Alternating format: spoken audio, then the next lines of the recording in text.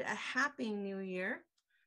I'm calling to order our Neighborhood Services and Education Committee. And I think we have Ruth who will call roll.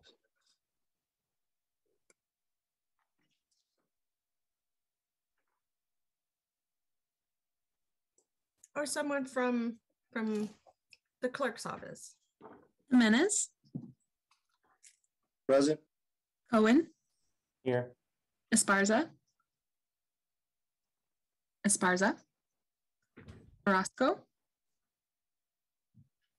Carrasco. Arenas. Here. We have quorum. Thank you. Wonderful.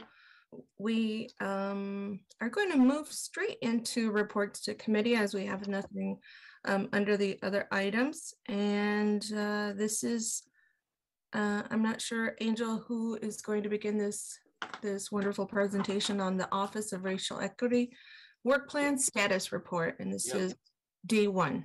Yeah, Chair Arenas, thank you. Good afternoon. Yeah, we'll kick this off with Sulma and the team, and we'll turn it right over to her. Great. Hi, good afternoon, everyone, and good afternoon, Chair Arenas and members of the committee.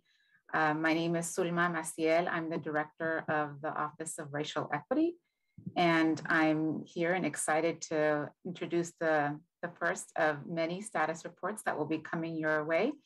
I also want to introduce especially two staff members who are going to be co-presenting today, and that is Andrea Trong, the Racial Equity Manager, and Chris Cambyses, the Immigrant Affairs Manager.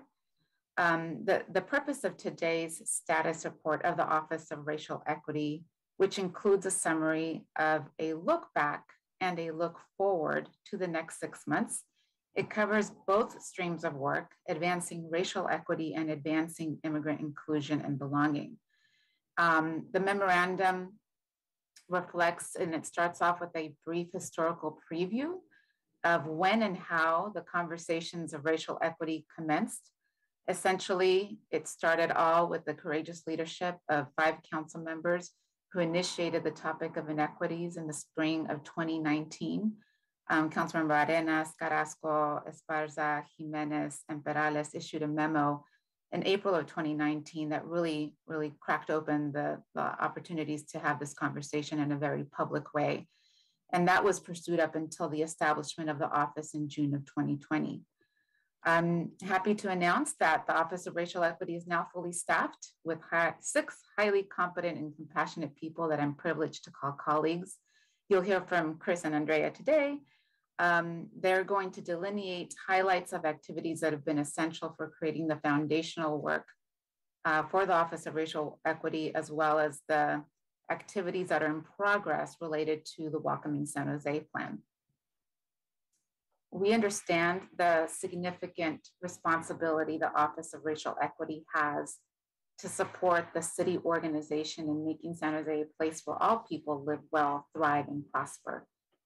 And the collective work of the office and the engagement of city staff across all departments will deepen the organization's understanding of racial equity, inclusion, and belonging in ways that every department can make deliberate progress towards creating a San Jose that works for everyone. So today's presentation will look familiar, as I've met with all of you over the last 6 months to share the key highlights of our office. What's different is the content. It shows, again, the 6 months worth of work in the first part of the fiscal year, as well as what's up ahead in the next 6 months. So with that, lead us off, Andrea. Thank you, Sulma. I'll just wait for the presentation slides. Thank you, Chantal. And if we can go straight into slide 3, that would be great. Thank you. Thank you again to you all. Good afternoon, Chair Arenas, members of the committee, and members of the public. My name is Andrea Trong, and I am the Racial Equity Manager in the Office of Racial Equity. As Sulma mentioned, I'll be presenting on behalf of the racial equity work that our office has been working on these past 6 months, and then a look ahead of what we have in progress and what we hope to accomplish by June of this year. As you all can see on your screen here, you all may be aware of this framework. We in the Office of Racial Equity have adopted the GARE framework, which several other jurisdictions have adopted as well, and it's created to advance racial equity through normalizing, organizing, and operationalizing.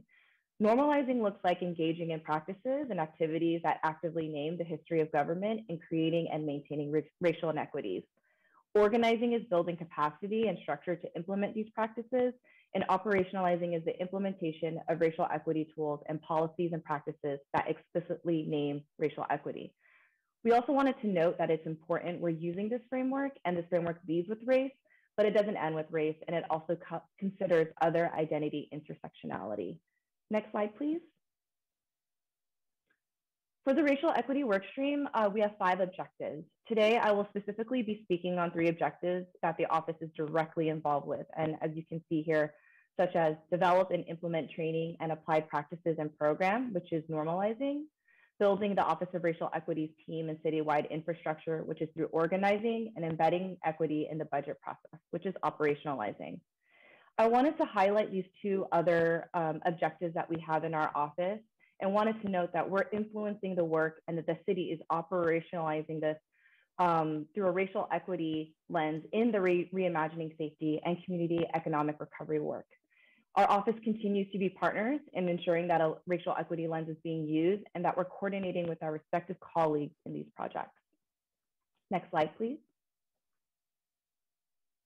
I'm really happy to report we've had a lot of great progress in these past 6 months, and in the next slide, I'll review just some key highlights of what that might look like in practice. As you can see on this slide, we're using a stoplight color system to reference our progress. Green means that activities have been completed, yellow is in progress, and red refers to not being started. If we can move to the next slide. So here, I will just kind of review some key highlights from our July to December accomplishments.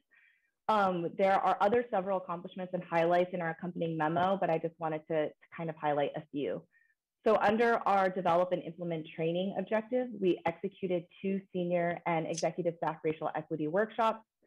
Under our build Office of Racial Equity team and citywide infrastructure, we hired and onboarded 1 assistant to the city manager, myself, and 1 senior executive analyst, Dr. Andre Lockett. As you can see in these other 3 objectives, which we define as operationalizing the work, we have partnered with the budget office and completed results-based accountability. We've completed several ad hoc consultations with city departments and revised and launched a budgeting equity tool for this next fiscal year in partnership with the budget office. Next slide. Moving on to what's in progress for our next 6 months and what we also hope to accomplish by June, as I mentioned earlier in the presentation.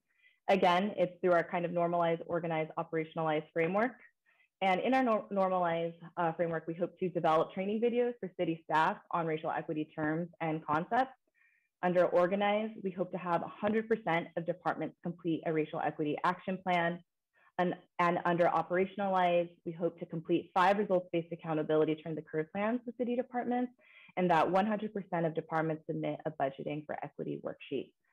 Again, our office is really thrilled that we're all fully staffed, and as Sulma mentioned, and we're looking forward to forming a solid foundation and infrastructure that would support and reinforce racial equity efforts for our city organization in the long term. I'll now pass it on to my colleague, Immigrant Affairs Manager, Chris Cambyses, who will be sharing the great work that we're all doing in the office related to immigrant affairs. Thank you very much, Andrea. Good afternoon, Chair Arenas, members of the committee and members of the public. As Andrea mentioned, my name is Chris Cambyses, and I am the Immigrant Affairs Manager in the Office of Racial Equity. And it's my pleasure to walk you through an overview of the work of my team. So I would like to begin by first acknowledging that while the Office of Immigrant Affairs no longer exists as a separate entity, the work of the Immigrant Affairs team is closely embedded into the framework of the entire Office of Racial Equity, which collectively recognizes that immigrant justice is racial justice and that these 2 concepts are completely inseparable. The Immigrant Affairs team is tasked with advancing initiatives and activities to help build a welcoming city for the 40% of residents of our city who were born in another country. The central goal of this work is to assist immigrant communities, long-term residents, and the city itself to build a welcoming community. And our vision is to facilitate and accelerate immigrant inclusion in civic, economic, linguistic, and social aspects of life in San Jose, while ensuring that all immigrant and refugee communities, regardless of their backgrounds or countries of origin, are engaged, respected, and have the opportunities to reach their fullest potential. Since the adoption of the Welcoming San Jose Plan 2.0 by the City Council in June of 2021, our work has been focused on the implementation of community-identified strategies across 4 pillars that comprise the Welcoming San Jose Plan: leadership and communications, access and engagement, education and economic opportunity, and safe communities. Within these 4 pillars are 23 initial strategies that have also, over the last few months, been joined by a range of emerging challenges, crises, and opportunities, which have enhanced and broadened the scope of the team's work, including the adoption of the strategies to address anti-Asian hate crimes that were adopted by the Council in May of 2021, and the real-time changes in the immigration landscape that we're all very familiar with. Next slide, please. So similar to the racial equity side of the house, we use a similar stoplight system in order to depict our progress towards achieving our objectives and key results. So under leadership and communications, we successfully achieved 10 out of 12 of the objectives and key results that we set between July and December. In access engagement, it was 8 out of 10. Educational and economic opportunity, 9 out of 12. And safe communities, about 6 out of 12, about half and half. All, regardless of completion, all objectives and key results that we set are at the very least in progress and are ongoing. We'll discuss some of that here in just a bit. Next slide, please. So I would like to walk you through a few of the major accomplishments that the Immigrant Affairs team has had over the last few months. This is by no means comprehensive, but provides a snapshot of some of the work and the nature of the work that we've been doing. So we'll walk through each of the 4 pillars and highlight a few that fall into those groups. So under leadership and communications, I would really like to amplify the bi-weekly immigration briefing that we developed in order to assist with supporting policymakers, members of the City Council, internal leadership with remaining informed about the work of the Immigrant Affairs team, as well as the work of immigrant serving community organizations in the community, allowing us to be able to highlight and spotlight upcoming events, important changes, and also provide policy updates on an ongoing basis regarding immigration policy and the ever-shifting lines around immigration policy. Also in the leadership communications, I want to point out the launch of our educational campaign around the Central American Minor Program. Our initial goal has been to reach 100 eligible families from El Salvador, Honduras, and Guatemala to inform them and notify them of the reopening of the program. And this is one of the major initiatives that we'll also be continuing to take forward as well now that it has been launched. Under access and engagement, I would also like to spotlight our launch of our monthly Facebook Live Immigrant Spotlight series, which is an opportunity for us to, every single month, pick a topic in the immigration field and amplify the work of community-based organizations that are focused on those issues and are providing services in the community for the information of not just ourselves internally, but for the broader community as a whole. So beginning in November and up till yesterday, we have hosted our Spotlight series covering the topic of documented dreamers, the Central American Minor Program. Yesterday, in recognition of National Slavery Human Trafficking Awareness Month, we discussed service providers for foreign survivors of human trafficking. And next month, in recognition of Black History Month, we'll be focusing on the service organizations that are specifically working with Black immigrants in the city of San Jose. Additionally, I'd like to spotlight the work that we have begun in partnership with USCIS to provide workshops that will support City of San Jose employees and families and family members with any immigration needs that they may have as well. Under education and economic opportunity, I want to spotlight the collaboration that we've had with the Mayor's Office of Technological Innovation in developing a pilot project that has assisted with resume preparation and job mentoring for newly arriving Afghan refugees. And under the Safe Communities pillar, certainly want to continue to uplift and magnify the work that's been done in terms of the implementation of the 15 anti-Asian hate crime strategies and the work that the Immigrant Affairs team did in helping lead the city's participation in United Against Hate Week in November. Next slide, please.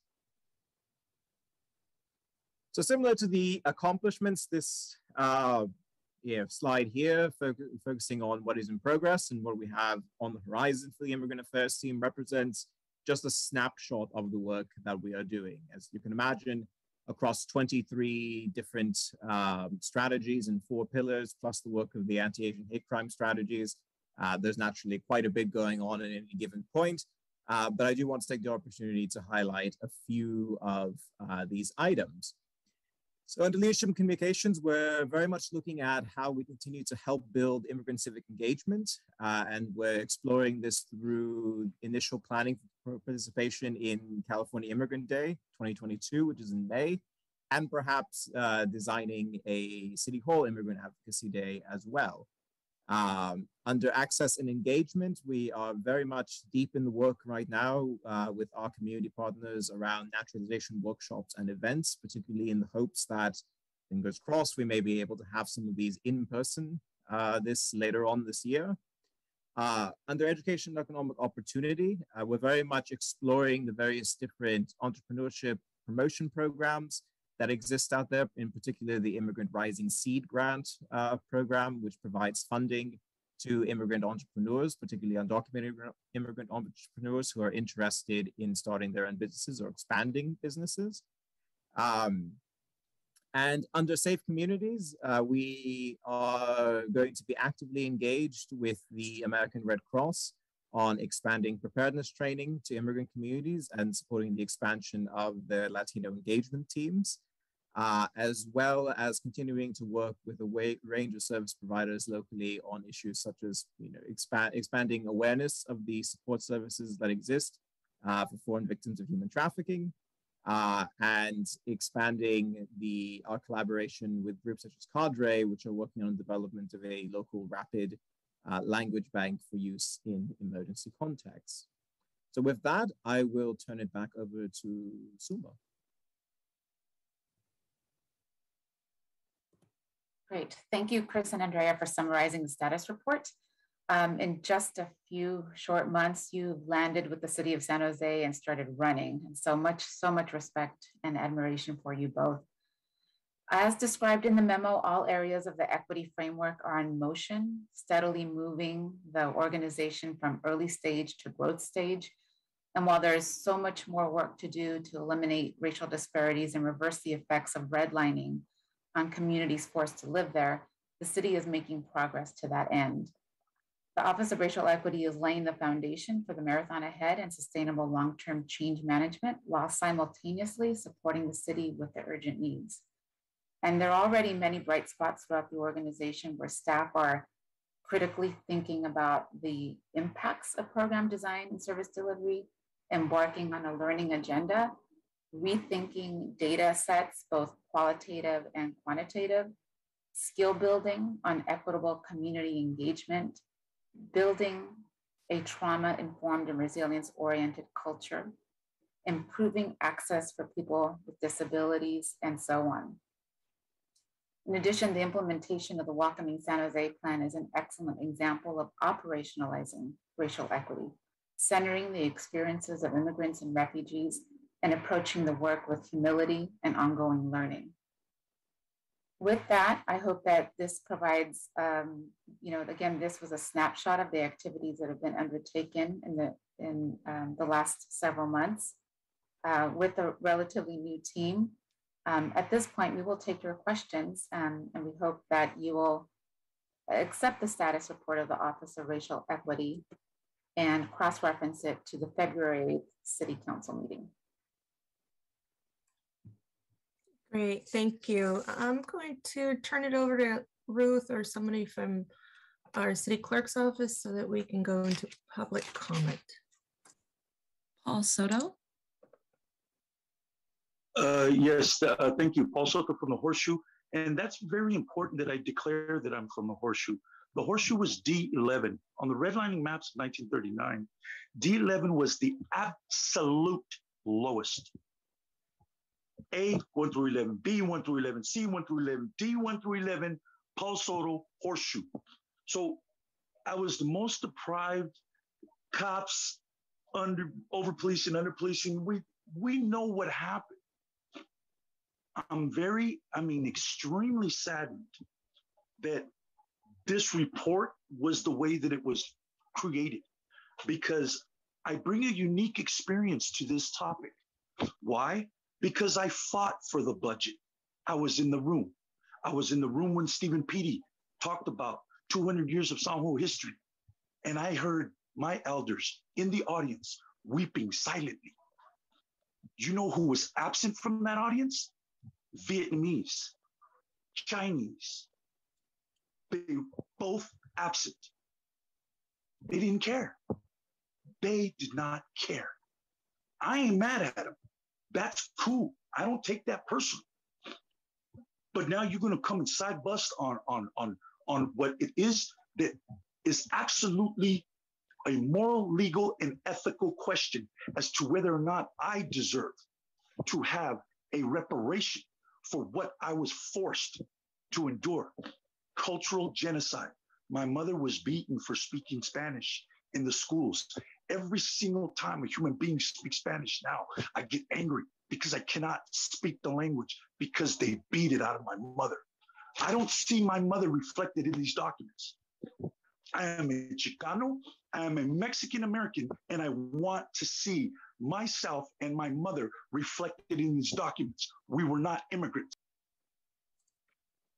Blair Beekman. Hi, Blair Beekman. Thanks a lot for the meeting today. This can hopefully be a very special meeting, a good way to prepare for 2022. Thank you. You know, these ideas of equity have been developing here in San Jose and throughout the West Coast, actually, for the past few years. Before the George Floyd incidents, before COVID, we were building something just, I think, importantly sustainable, and we can still do those efforts. Thank you for this item and what we're trying to do. The ideas of equity and budgeting. Councilperson Perales was able to talk about right when COVID was striking as a way to be prepared for basically, I mean, these are our better practices as a society, I feel. We're trying in the past few years to really hone down what equity could mean, and good luck in our ways to just better and better define the term and bring it to its good beginnings. You know, people who are not offered choices, who don't have choices, who are not allowed choices, basically, we're trying to find ways that they can have choices, and the same choices that tends to be that rich people can have, that people of higher incomes can have, and that lower incomes cannot. If we focus on those terms, we're on the way to just talking about equity and better terms in our future. So good luck how we can bring it to our original good definitions, and a good luck to ourselves in continued good efforts. And I guess that's about all for now. Thank you. Jill Borders.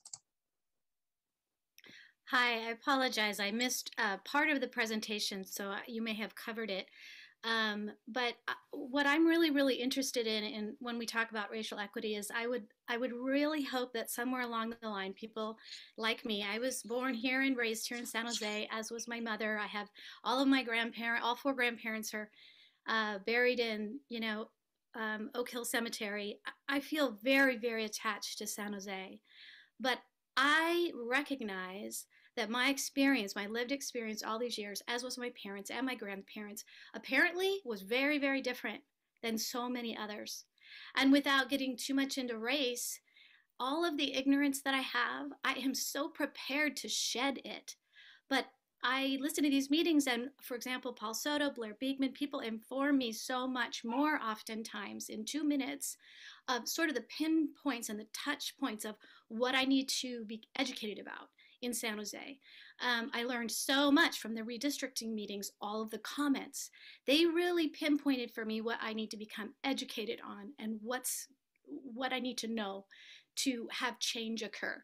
I am so for reparations in all different forms for all different various groups that have been discriminated against, been just horrifically treated in the past. So I'm hoping that there can be at some point something that we might call, for example, a truth and reconciliation meeting on a regular basis where people like Paul Soto can come and share, not in 2 minutes, but given 15 minutes so that I can understand his experience.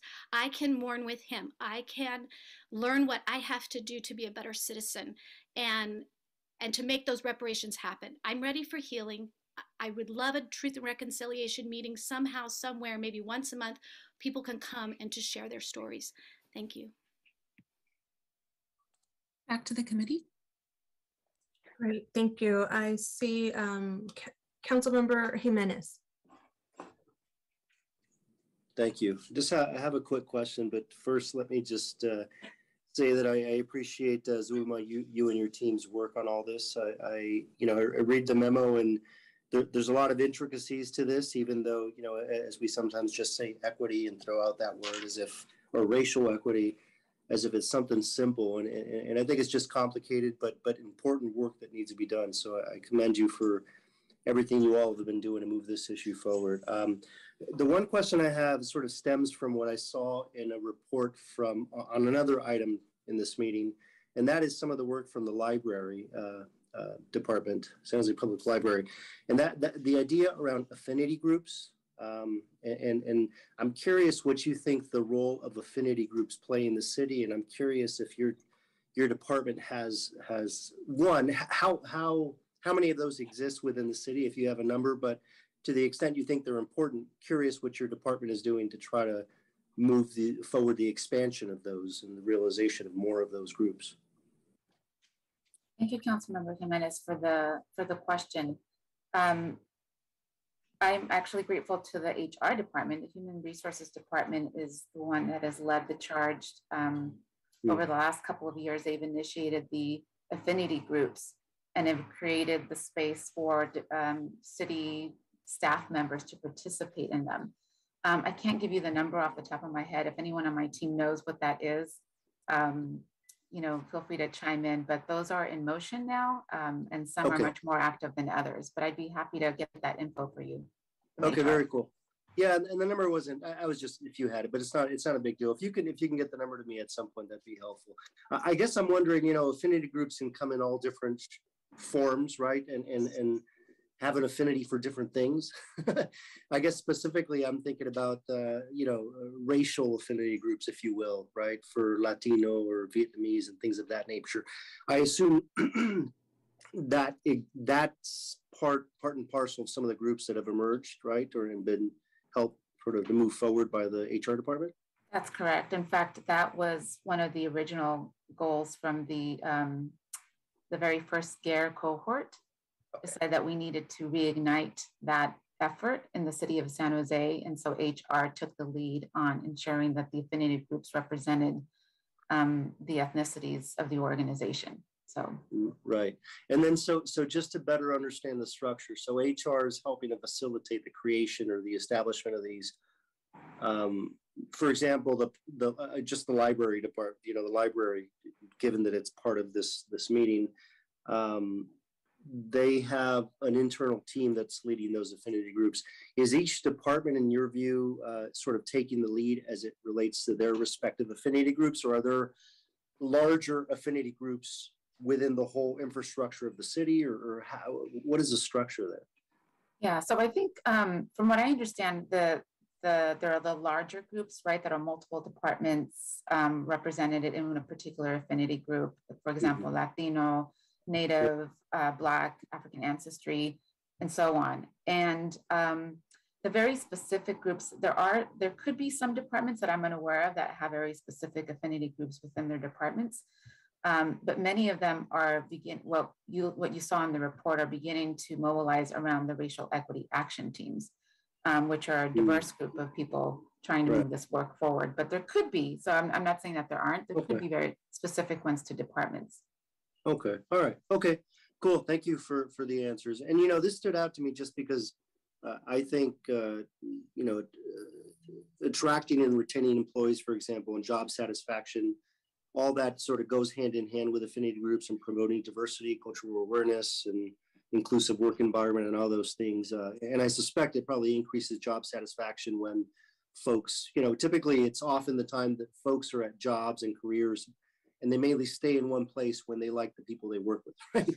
And facilitating some of these conversations, I think, is important, even within these groups that may be siloed to a certain extent, but then expand out and, in my mind, create and foster the self-knowledge of even who they are, right? Because even that's challenging sometimes. But anyway, thank you for the answer. Appreciate all the work you guys are doing, Andrea and Chris. On this topic of racial equity, I've expressed this to you, Zulma, is that, it's difficult work, and I'm more of the mind that I'd prefer to go a little slower and do it right than try to speed through this. And so I appreciate the very thoughtful approach that you've taken to building a team first, and then taking these very logical steps. Because I know we want to get to the finish line and live in a world and operate within a city and a society that has reached everything that I think one of the commentators was touching on, right? This sort of self-actualization and everyone sort of being on the same page and having equity and opportunities. But it's going to take time, and I'm appreciative of the very thoughtful approach that you guys put forward. So thank you. Great. Councilmember Esparza. Thank you. I have a couple of comments. One is I'm actually going to disagree a little with my colleague in that I don't think we have the luxury of going slower, particularly representing a district that has been hard hit economically and health-wise by COVID, which has really widened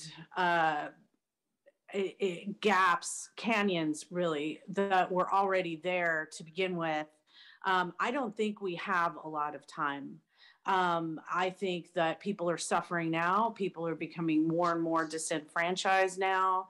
And there is a physical, very real cost to not meeting those needs systemically. And so I wanted to ask a question around the budget process. I know that that has started, and I want to say, what is it? It's mentioned in the memo that it's in process in terms of the budget tools and providing technical assistance on department-specific racial equity teams, but also in terms of the budget support and the tool. I've heard from, there are some departments that we're focusing on, and I'd like to hear an update on where we're at with that. And I'll ask this, in front of the full council as well, but I just think it's important to bring this out now because we are in the budget process right now. Yeah, great. Thank you, Councilmember Esparza. Excellent question, because we are in the middle of that now. The team has created a budgeting for equity tool, which every department is required to complete and submit related to a core service area. That's one piece that's citywide. The second piece is around what we're testing now, results-based accountability. And there are 8 departments that we're taking through a very deep dive related to embedding equity on particular performance measures that they have, and being able to tell a story about how are people better off as a result of your services. And so more on that will be coming in form of an MBA related to what did we learn in terms of, we're going to evaluate it, iterate it, and see, where did we learn, and how can we produce and embed this across the city. So we decided to start small so that we can scale, but super excited to see some of the initial results from that exercise. Andrea, do you have anything else to add? To Sulma's point, these 8 departments that are selected are both community facing as well as some strategic support. And as Sulma mentioned, starting small helps us because the results-based accountability framework does often take a lot of time and understanding to implement and understand, and especially how many performance measures that we have in the city. We also, in tandem, as Sulma mentioned, are launching the budgeting for equity tool as a process, is because As you mentioned, Councilmember Esparza, the urgency is great, and we believe that our budgeting for equity tool and process is still a great way to engage our departments to think with a racial equity lens. And therefore, we know a lot of our departments need a lot of support and consultations. And so we've offered our own staff and our own time to also provide technical assistance to them so that they have all the tools that they need to be successful in completing a budgeting for equity worksheet as well.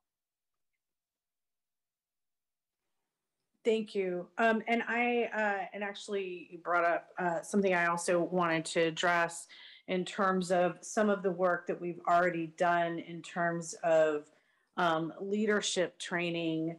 I had a question about ongoing technical assistance, specifically for leadership and management, although I think it's needed sort of at all levels because we need to empower frontline staff more as well. But I do think it's needed. And I'll say again that, you know, when we talked about the definition at council, it was frustrating to, you know, all this time later to talk about a definition, but having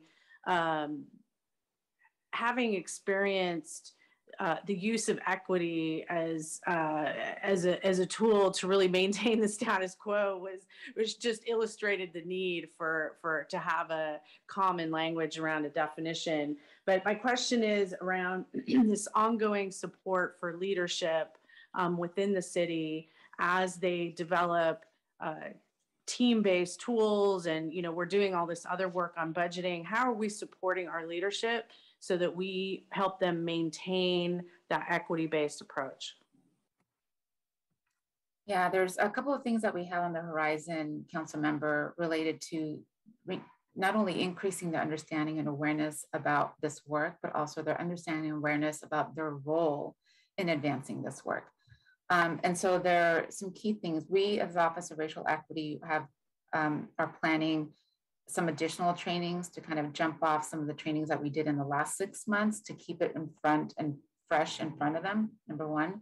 Number two, we are in the process of designing some video trainings. They're like bite-sized trainings that are short, that people can opt in on for various terminology, concepts, frameworks, and then revisit them as often as they can.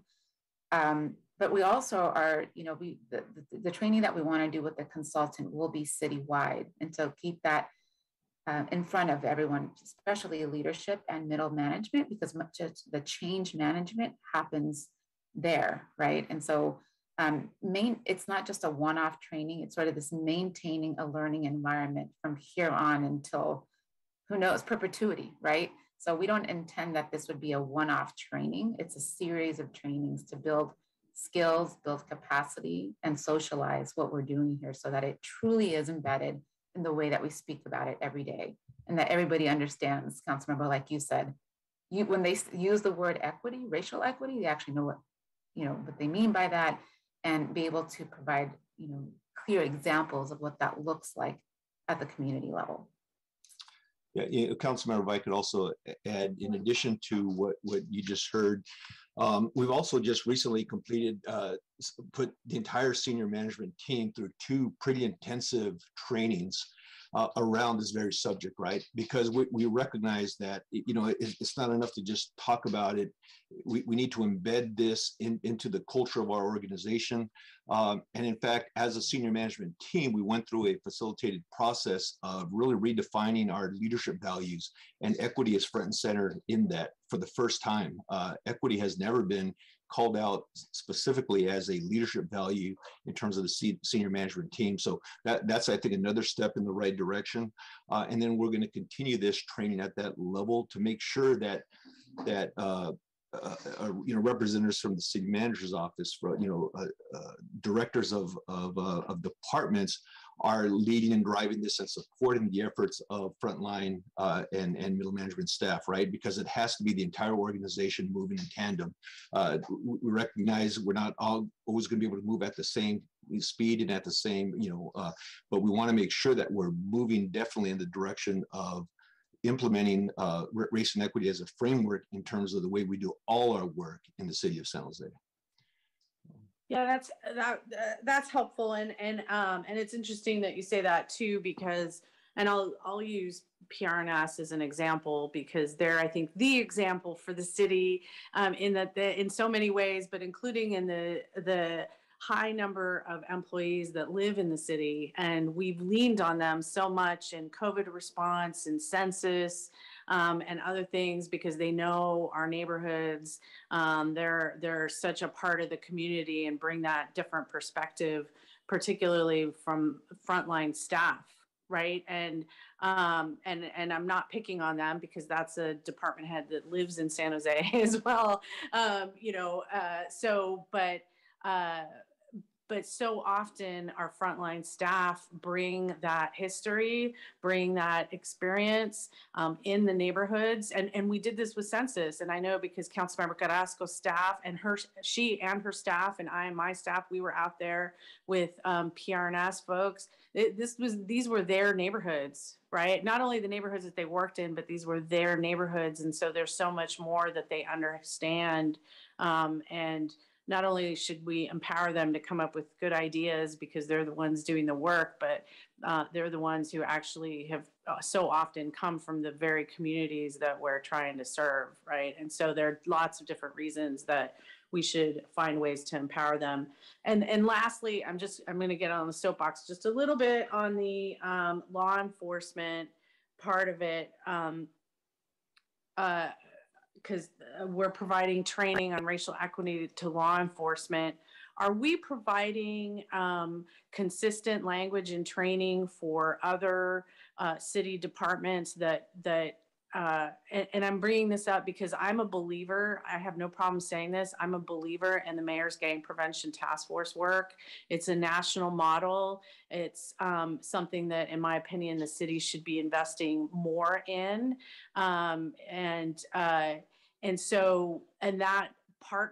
That effort is based on city or county nonprofits and law enforcement, right? Everybody comes in to play. Are we doing a common training and a common language and a common understanding of what we expect among not just frontline law enforcement, but frankly, the groups that they can do and hopefully work more closely with?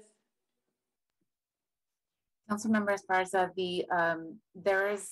we've had to solicit the help of a consultant that has had experience working with law enforcement, specifically on racial equity. And when we went through that procurement process, we interviewed several that said that they had done that, but there was only one that we found in the country that explicitly leads with race and understands these concepts of racial equity and the frameworks related to law enforcement. And so that training, that consultant is someone that we'll be working with shortly. There's been a stall on the agreement, but that's besides the point. And so I agree with you. I mean, it was difficult to find a consultant that would be able to use sort of the same vernacular that we're using and be able to spell out in ways that law enforcement can understand what the expectations are when we mean advancing racial equity and the ways that that shows up, in law enforcement. So having her content expertise as well as this overlay of understanding the racial equity world will be important in that. But I really like your idea about beyond law enforcement, sort of the network of partners. Are we all kind of speaking the same language? And I think that is something we need to consider more, thinking about how we extend these types of trainings to our partners as well. So thank you for the idea. Yeah, and I bring that up because, I've said it, especially in regards to BEST and that other work, and I'm using them as an example because I think they're the example that we have. They're a successful example, but so often when we talk about other community investment as either alternatives or as in partnership with law enforcement, we need to bolster those programs. Again, they need to have the same language, the same training, the same transparency and accountability, right? And so if we want these efforts to work together, then this might be a way to start getting all this work moving in that same direction. That's it for me, Chair. Thanks. I take it back. We need to accept and refer the report. I move to accept and refer the report. Awesome. Second. Wonderful. All right. So before we take that vote, I do have a couple of questions that I'd like to ask.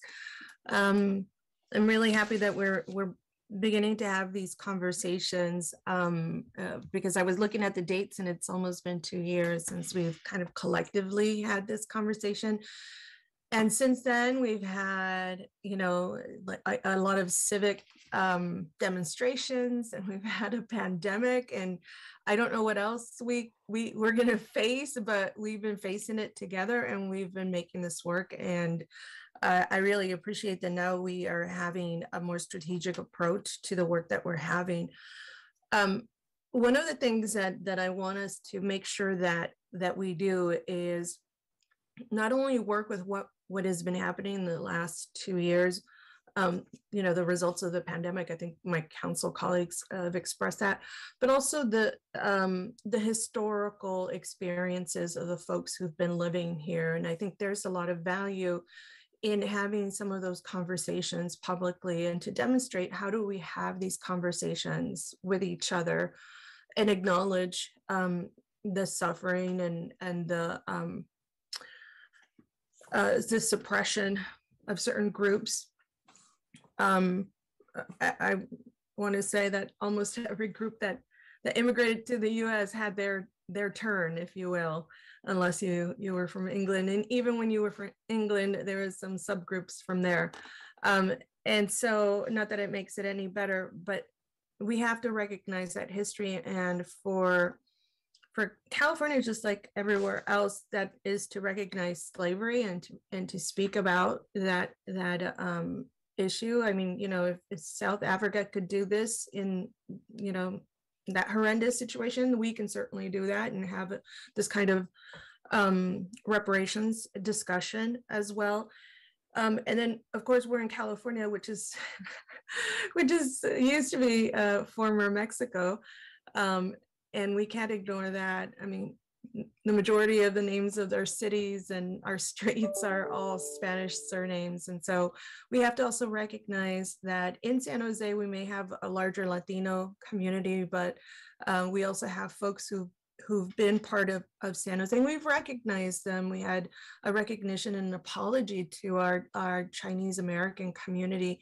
I think in that same way, we need to be very strategic about the rest of the groups, and not as a special, you know, date comes up, but I think we should plan for it and plan to recognize these groups, bring in some of the Native American history as well from those folks, and have a discussion, because I think, you know, as much as I would love for us to move into normalizing, you know, we are or operationalizing, excuse me, we're in normalizing, that we haven't even really scratched the surface. And we have to also recognize that those demonstrations of the people in the streets allowed us to have this very honest conversation, because it wasn't so 2 years ago with our colleagues. I can say race with my colleagues without stirring up and having them think that I was saying racist. And so we have to recognize that. Otherwise, I think we're really stepping over the process and just jumping into the infrastructure, which I think is absolutely important. I think we need to be strategic, but I think we also need to recognize who's here. And the folks who immigrate to our city, you know, our large Vietnamese community, our large Filipino community, our Southeast Asian community, we just need to recognize those folks. And I don't see that necessarily being part of that, other than maybe what the groups themselves are doing for each other in their respective community. And so if there's a missing group, how do we plan for that? Have you had any discussions about this concept that I'm presenting? Yes, we have. You know, it's come up quite a bit because part of acknowledging the history also requires a space for healing. And, you know, we've been so focused on just trying to get the organization up to speed and address the urgent needs in the community as a result of the pandemic and everything else that we have not paused to do that. But it also is an opportunity to work with partners like the National Compadres Network, who are subject matter experts and who have a lot of experience in facilitating these kinds of dialogues where you create the space for racial healing. But the racial healing is first having a dialogue and a conversation about the historical inequities. And so, you know, we want to do that well. It's not something you just want to throw together and see who shows up, but you want to make sure that that's facilitated well. So Councilmember Arenas, it has been on our mind. It's just, we have not been able to create the space on our work plan to do that, but we understand and we hear more about this almost every day, that there's a need and there's a desire to have a space. And so who leads it primarily? I think could be a number of partners that get together and decide how we carry out that part of the work. Well, I think it's our responsibility as a city to also lead that conversation.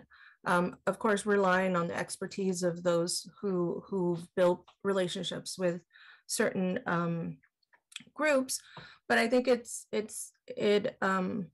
part of our government. The results of a lot of policies, the results, you know, this society didn't happen on accident. So I really would like to see us lead on that a little bit more than what we have been, because this part of the conversation, I think, pulls people in and allows for some of that participation that I think people are just really yearning for, that recognition and that healing, right? So we can move to the healing piece of this, hopefully, you know, knock on wood. I don't know how long that would take, but how long that would be, but we need to begin to have these conversations. Otherwise, I think if we get too technical and clinical about these are the steps that Gare has outlined and this is what we need to do, then I don't know that we're honoring the voices of those folks who are here.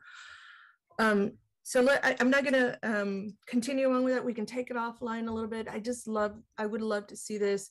You hear some folks, you know, and I was telling my son about this the other day because he heard Paul Soto have, you know, some of the comments that he was, that typically we hear from Paul Soto and the historical suppression of language. And my son said, why would they hit his mother? You know, why would they? He made a comment like you heard earlier. And so then I had to sit down and talk with my son about, you know what, for Latinos, you literally would get paddled and you would be beaten by an administrator, a teacher, somebody you think that you should respect.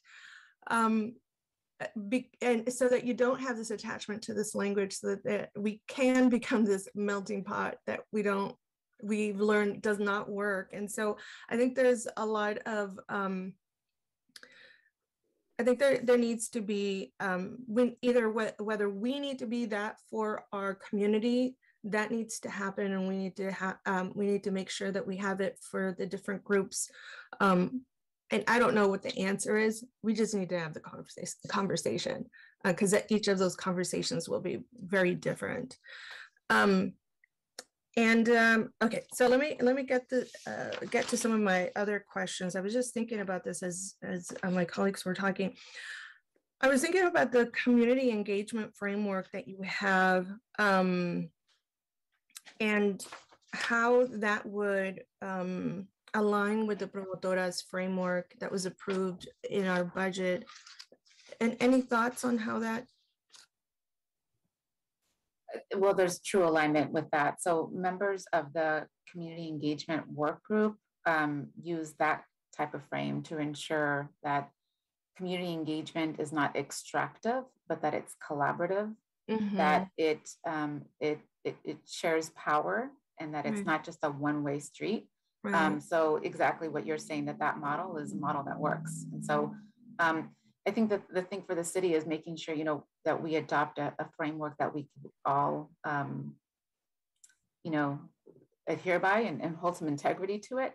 And that takes some buy-in as well as some training, because not everybody knows how to do that well, right? And so the last thing we want to do is say we're going to adopt this framework and not provide any capacity building for people to actually do this really well and ensure access and inclusion all the way around. So I would like to see how the Immigrant Affairs team can engage with this promotoras model, or, you know, I'm not going to say exactly what part of your team does this, but I'd like to see how your team can see an opportunity for these alignments for the promotoras model and framework, taking into consideration all of the objectives that you've laid out for yourselves, which I know they're all very huge. And I have a lot more questions, but I'm going to hold off and on my questions here.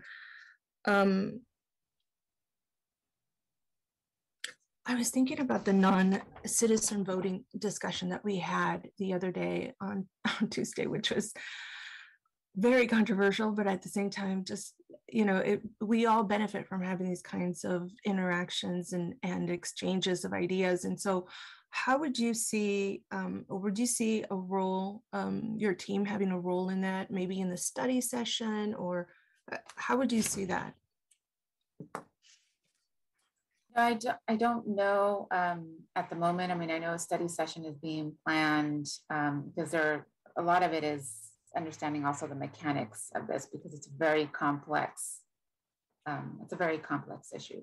So I think for now, you know, we're aware of what some of the other cities have done, and you know, I can't commit my team because of bandwidth right now, but I think part of it is also the research. And we have colleagues in cities across the U.S., particularly New York and San Francisco, that have done some of this related to school districts in their areas and expanding power, expanding voting power in those areas. So, you know, I think there's more to discuss internally about what the role of Office of Racial Equity is on that.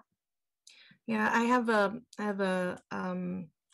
and well, I used to have somebody on my team, and he started out as an intern and became a team member, but he is now interning for the Brennan Center for Justice, and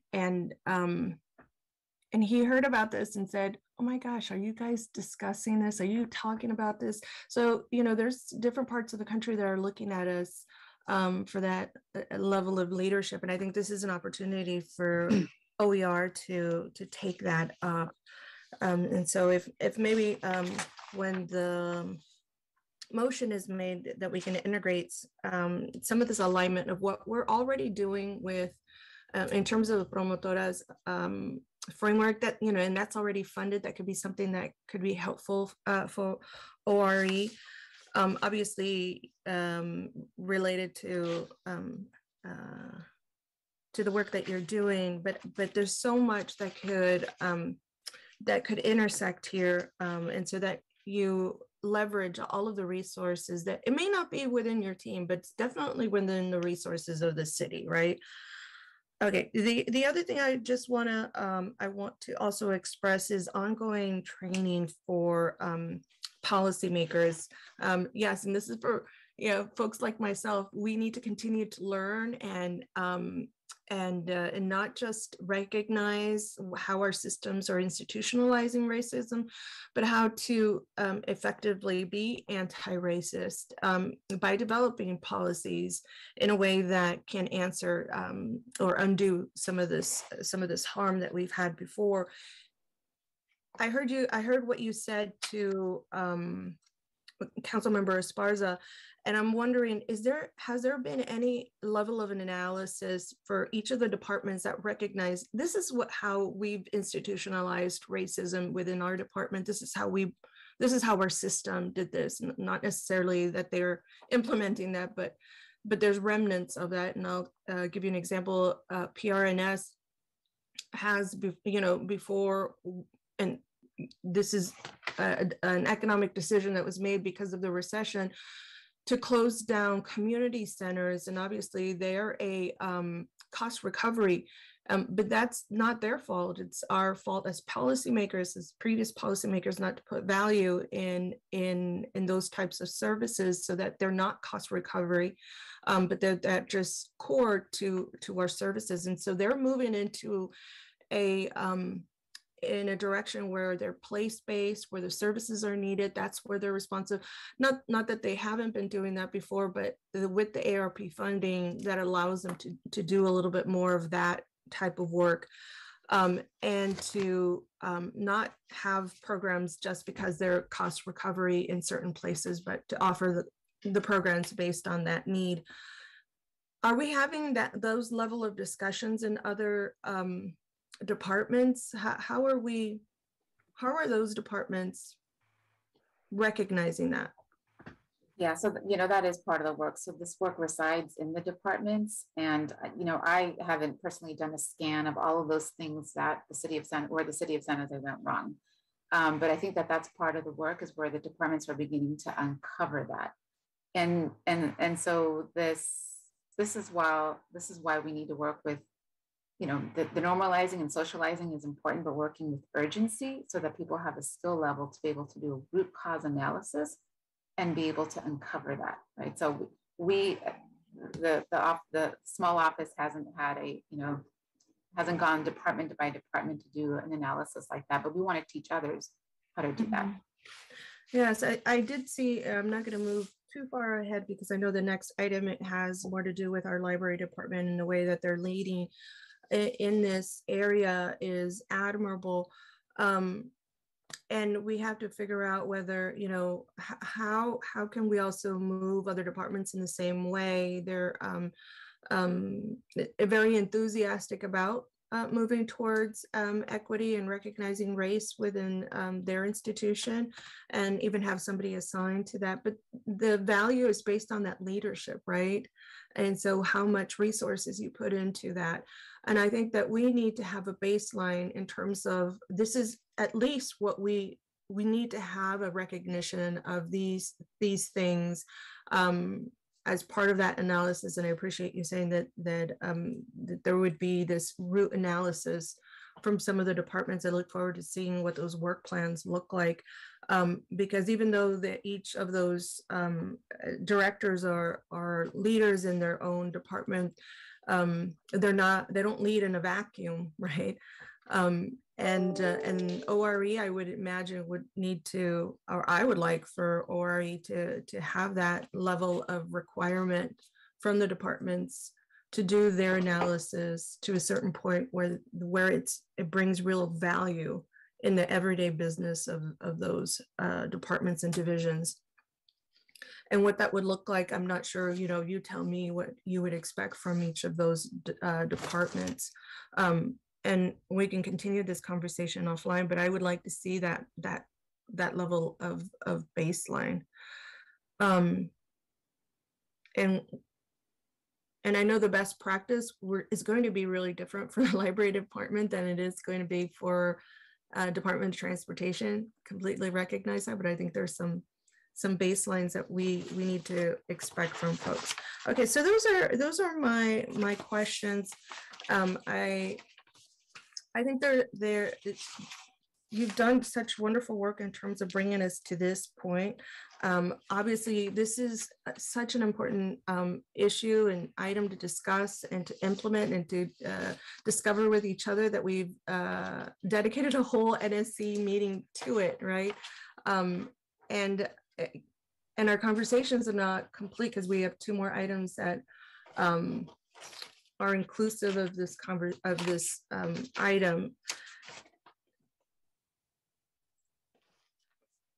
And before I completely move on, here's another alignment that I wanted to have. So in December, we had in the PSFIS, the Public Safety Strategic Support and Finance Committee that I sit on, there was a conversation about, or an item that was, or there was a report that was provided regarding some of the hate crimes in that overview.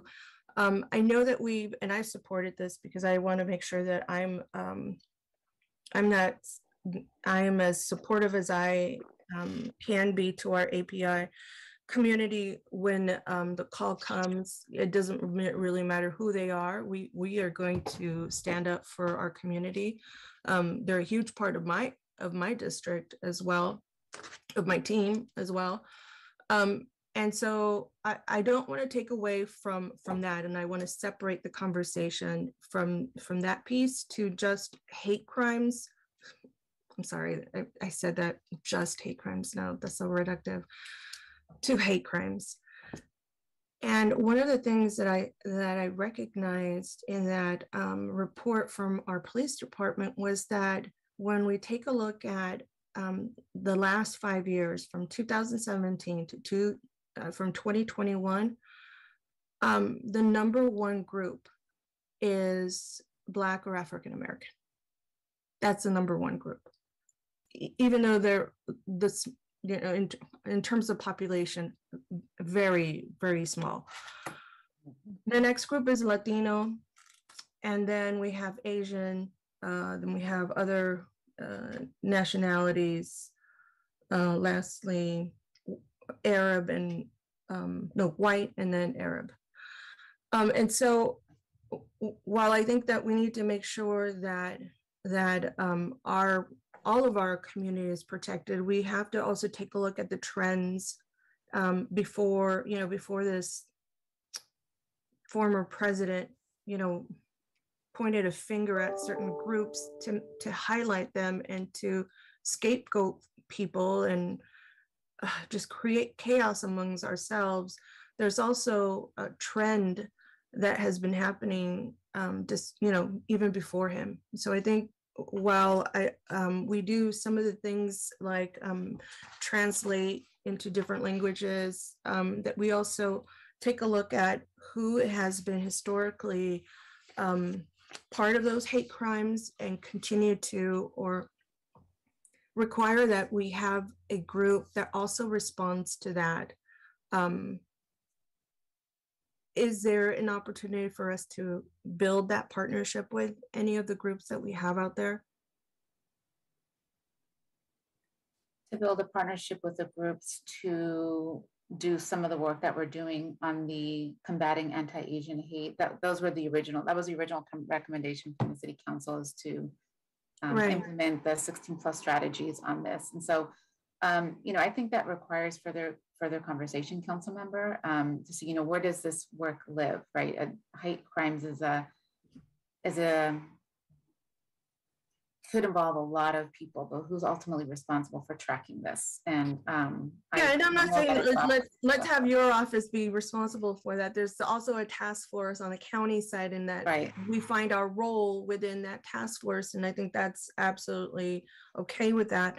I just think that there's been things that have been happening in the streets of San Jose and across our nation that we also have to recognize and respond to in some way. And I don't know that we ever really had a response in terms of the racial tensions between certain groups, Black and brown groups, and our police department. And I really appreciate what Councilmember Esparza said earlier, that we need to integrate these racial equities into and principles into everybody's duty manual, and the way that they are trained. But we also have to respond to what we have seen our city experience, right? And what we experience, I've never seen that before. I've never seen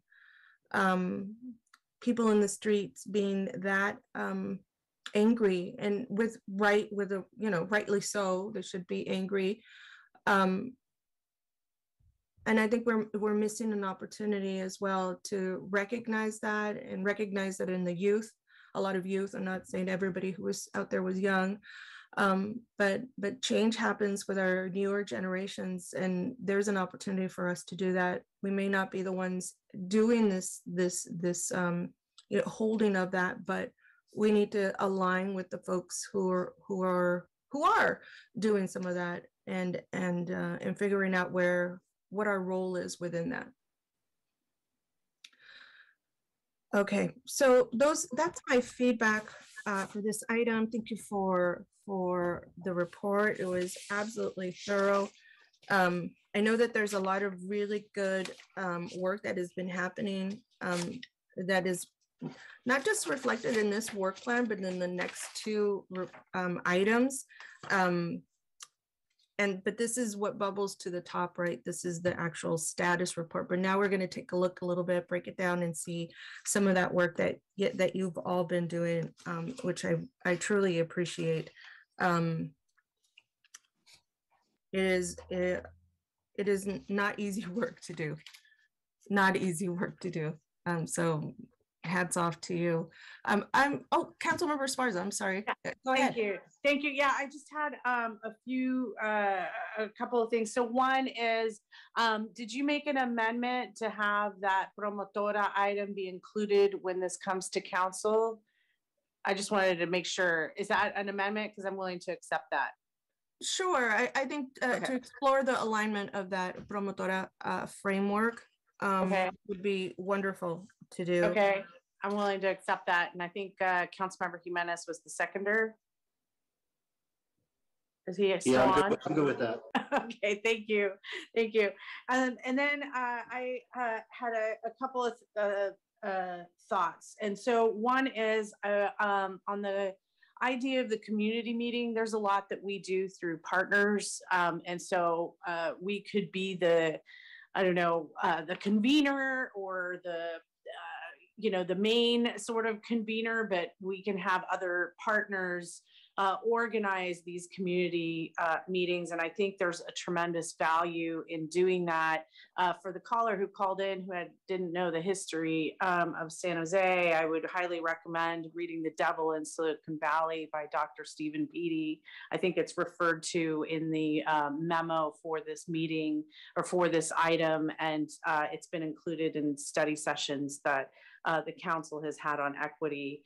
But I also wanted to highlight, I hear Councilmember Arenas's comments about, reconciliation and all of that, which is so important, but I wanted to highlight what I think is an operational need for some of this history to be shared, and I'll give you one example, and I'm gonna mention him because he calls into our meetings when he says I'm Paul from the Horseshoe. It's very hard for communities that have been here, particularly when neighborhoods of color get whitewashed into being called North Willow Glen or West Willow Glen, when we know them as the Horseshoe and as Gardner, right? And so that's one example. And so if you just moved here, for example, you wouldn't know that, right? You wouldn't know that there's this history there. And you wouldn't know some of the history and why and how the city is designed the way it is. That in a city that is 94% single family zoned, that so much of multifamily housing is in east of 101. It's certainly not exclusively east of 101, but so much of it has historically been that, and there's a lot of reasons why infrastructure was not built for East San Jose, and infrastructure in East San Jose only really got put in when we went to council elections and we had more diversity on the city council. And then we started seeing sewage, sidewalks, lights, paved streets happen for half of the city. And so a lot of this work is new, and a lot of folks don't realize that. And so there's an operational need, I think, in sharing some of these things. And so I think we have a lot on our plate here at the city. And so again, whether it's ORE reaching out to partners who can then actually do that, I do think that there is some value in that, and that there's specifically an operational need for that, because I think so many of us, Councilmember Arenas talked about how she grew up in San Jose, right? Councilmember Carrasco talks often and that she used to live in the Horseshoe growing up. And Councilmember Jimenez shares a lot of his stories growing up. And if we didn't know that and share that with the public, I think so much of that history would be lost.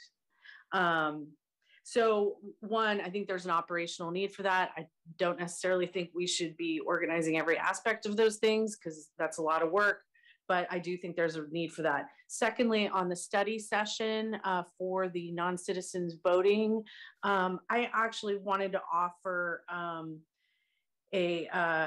you know, we had talked a little bit about this at council, having, obviously we need the county registrar of voters to be a part of that. The city doesn't run voting. And so the county also has an immigrant relations and equity offices themselves that already work with ROV. And so I just wanted to throw that out, that there might be some value because there's so much that we are not responsible for on this, that we bring in the county and their respective departments for that. And the third thing, I just wanted to acknowledge sort of my oversight in not updating my colleagues on the county hate crimes task force work. It was as my colleagues know, because they helped propose it in 2019, but it was put on hold because of COVID. And so we're 1 year in and we have another year left to this time limited task force. And it has been very large. I think we have, I want to guess, I think around 60 members. We have voting members because we're a Brown acted body, but we have an advisory body and we've taken votes of everyone, whether they're technically a voting member or not, because we want consensus in this process. And so San Jose State was contracted to develop a report and to do listening sessions and of the members. And so people signed up for subcommittees and things like that. I'm happy to share that report when it is completed. Part of creating this task force was for us to then go back to our respective cities, our respective school districts, county departments, nonprofit organizations, and enact the recommendations of this countywide task force.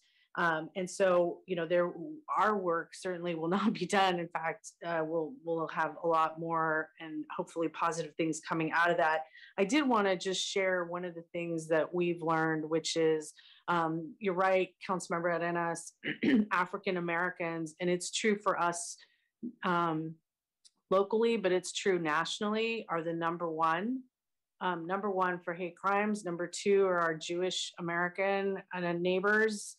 And so, you know, that's something that gets overlooked a lot. And given the size of the populations that, that there's a lot of ugly stuff that happens even in our own backyard. We like to think we're above that. Unfortunately, sadly, we're not. But one of the other things that has emerged is that we really don't know what we don't know. You know, for some of us, like we've experienced things in our lives and we just never reported it to anybody, right? That's happened to me. I know that's happened to my colleagues and the people in this meeting, and we don't report it. And so when we talk about statistics and numbers, I think we need to be mindful of the fact that there's so much happening out in the community that we don't know. And that's one of the things that has consistently come up in the hate crimes task force is we need different reporting mechanisms. We need people to not have to report things to the government or a law enforcement body, which is a pretty extreme act to take for a lot of folks. And to really not force people to kind of say, was this a hate crime or a hate incident? I mean, those are legal nuances that, I mean, come on, like, I'm not going to put my mom through that, right? Like a lot of people aren't going to do that. And so we lose out on really having an understanding of what is happening out in the community. So when, you know, little ladies are afraid to come and shop at Little Saigon, that's the result that we're living with. right? And so regardless, we need to find ways to figure that out and then respond to it. And we are. And so I just wanted to acknowledge that I've been remiss in sharing that. And we will definitely do more as part and share more as part of this task force. That's it for me. Thank you. Thank you, Councilmember. And I'll add that it's so much easier to edit a document than to be the originator. So I completely agree. And so in this process, we're editing, and I understand that there's a lot of work that went and invested a lot of investment in many of the items that you were all presenting. And so it isn't easy to edit, but it is so much easier to edit than to originate your own document. So I absolutely will keep that in mind. Okay, so let's have a roll call for the vote, please. Jimenez, Yes. Cohen, Aye. Esparza, Yes. Arenas. Yes. Okay, back to the committee. Wonderful. So we're going to move on to item number 2, and this is the discussion of the proposed equity roundtable. Zulma. Yeah, great, thank you. Let's have Chantal, if you could put up, we have some brief slides. It's a brief memo, but there's some brief slides just to provide a little bit of context. So Chantal, if you can share that screen. And while you're doing that, I think I'll take this opportunity to do a quick shout out about the National Day of Racial Healing is next Tuesday, January 18th. And if you'd like to register for a live event, you can go to healourcommunities.org. And there, this is a great representation about how some of this is done. So I invite you to go to healourcommunities.org for the National Day of Racial Healing next Tuesday. Okay, on to the next item. This is a discussion. This is not an item this is not an action item or an acceptance that the NSC committee has to pursue. This is more of a discussion of what we're proposing is an equity roundtable. And so with me today, I am honored to be joined by 2 members of the co-design group who volunteered for several meetings and hours to co-design and co-create, along with other members of the group, a proposed equity roundtable, an equity roundtable that would be different, but it would inform the work of racial equity in the city of San Jose. And so I'd like to introduce you to Hector Sanchez, a longtime resident of San Jose, and he's with the National Compadres Networks, Hector Sanchez Flores. You'll also hear from Carmen Brammer, who's also a longtime resident of San Jose and is with the Black Leadership Kitchen Cabinet. So on the next slide, I'm going to provide just a little bit of background. We're here today to provide just some initial information that we gathered from the Equity Roundtable co-designers. We look forward to hearing today's discussion, because this discussion amongst the Neighborhood Services and Education Committee will help inform the way that we move forward and will help inform future meetings with this group. So we're not bringing forward today a detailed process, but rather a general proposed scope of work, the types of representation and selection process for a committee for you all to consider. So it's just a starting point, but I think a really good starting point for discussion. So just to put this into context, why we're even here, there is a direction from Councilmember Arenas in January of 2021 to examine and align the scope of work of what we had the Human Services Commission with the work of the newly formed Office of Racial Equity. We were staffing the Human Services Commission. There are numerous challenges there in trying to get quorum or trying to get people to even apply to be a part of the commission. And there's several reasons for that. It was just very broad scope. So based on that direction, the Office of Racial Equity researched several advisory groups in other cities and jurisdictions that were connected to equity type offices. And what we found was that many of these cities and their advisory bodies had strong language on addressing racial equity and a detailed and clear relationship between the advisory bodies and the city council administration and the community at large. So last summer, we met with Councilmember for Chair Arenas and proposed an alternative advisory body, one that would be distinct and different from a commission, that would be representative of the diversity of the community and functioned in a way that would provide meaningful input to the city while affording some flexibility. So we then proceeded to organize discussions in with the co-design group. We had 3 meetings from October to December with several diverse community members. And the purpose of those meetings was to inform and co-design a framework, scope, and selection process for what we're tentatively calling a roundtable equity roundtable group. So with that, on the next slide, you'll see some of the people that were involved. Some were recommended by council member offices, specifically Councilmember Arenas, and others really just volunteered and said, we would love to be a part of this co-design group. So here you'll see a range of participants that represented, different ethnicities and races and gender identities and age groups, and as well as faith communities. So I want to thank all those groups that have participated in the last few months on what has been difficult work to try to reimagine something different, the kind of group that really will have a meaningful impact on the way that we do business in the city organization. And so with that, I'm going to hand it off over to Hector, who's going to illustrate some of the themes that surfaced in those meetings. So actually, Solma, I'll be doing that. Yeah. Carmen. Yes. Yes, Carmen. It's all good. If you can go to the next slide, please.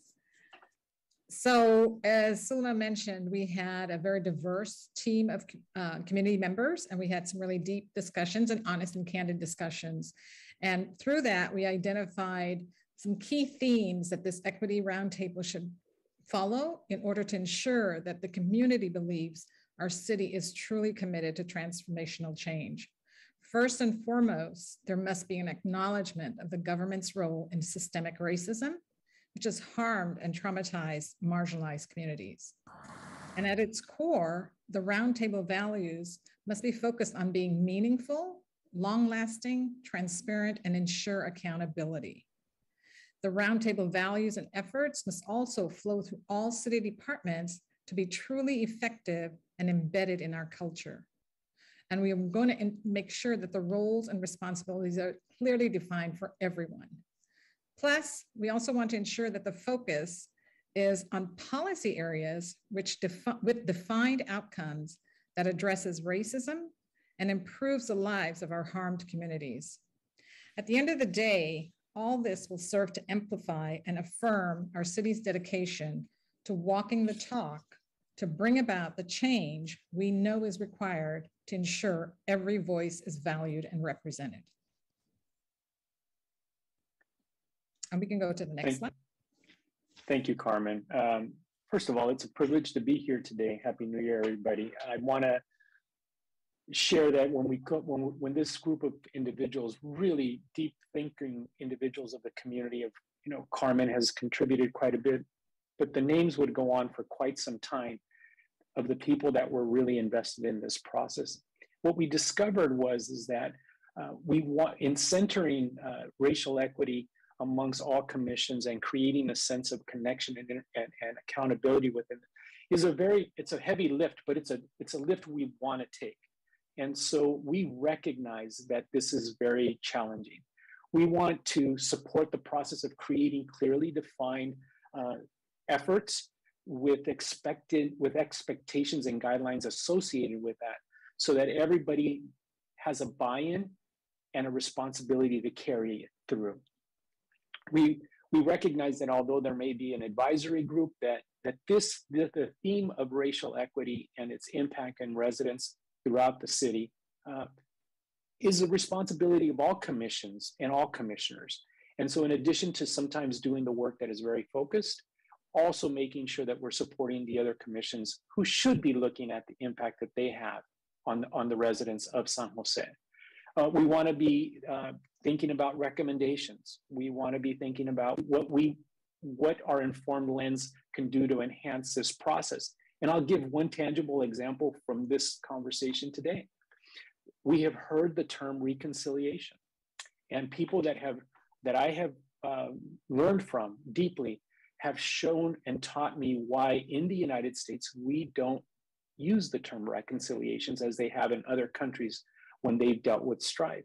And they point to us that these people that have written about it and thought about it, they say, in this country, we don't have a point of reconciliation too. That the country's founding on a failed genocide and taking of land from Native people, the enslavement and bringing of people from Africa and enslaved here, the settler colonialism that expanded. The people from South Africa were the ones that told the US representatives, like, well, what are you reconciling to? So these are the things that I had never thought about, right? That the people that are paid to think about this had informed me. So those are the things that I think we can bring to this to really make it go deep and expansive. And then ultimately, much like today, really work with and advise the city's leadership and department heads to reflect and look at policies, programs, and services and strategies that sees our community, that allows our community to feel seen and create a symbiotic learning process and leadership process so that we're all moving in the same direction together.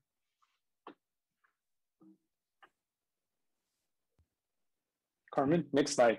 Thanks. And Hector reminded me, I forgot to say Happy New Year to everybody and glad to be here too. So as Hector also mentioned, we did have some really deep, lengthy discussions, and Suma was very patient with us. Our discussions about this whole process, including membership.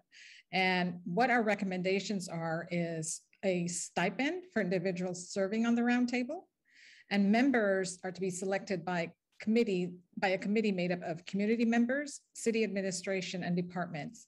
We want to make sure that all voices are heard. We want individuals from immigrant communities, diverse ethnicity and backgrounds, with priority given to those from underserved, underrepresented, marginalized communities. In addition, we want to make sure that we have inclusiveness of age, abilities, gender identity, and sexual preferences. And this tags on to what Hector just said about making sure that all voices are heard and all voices are represented. Next slide, please. Thank you so much, Carmen and Hector, for taking the afternoon away from all the other stuff that you're doing to join us and be able to summarize what you heard within the group. And so for the council members, the memo delineates just a little more detail on this area. And so what we need today is to hear your reflections about what you've heard so that then we can take that information, go back, Hector, Carmen, the team and I will go back with the co-design group, take your direction and place it over what's been discussed so that then we can come back and offer what the proposed equity roundtable, what it would do, how it will function, and how we move forward on selecting people for the roundtable. So before we got any further, we wanted to do basically a check-in with you. And so there are some questions that you'll find here about the proposed scope. So what works? What resonates with you? What did you like? Where do you need clarity? Is there something missing? We could have a blind spot. Let us know. And then the second piece of this about the proposed membership criteria, just thoughts on the selection process and committee representation. This will then again help us form and inform our agenda setting for the next meeting. Great, thank you so much. And we're going to go to public comment before we move to my colleagues.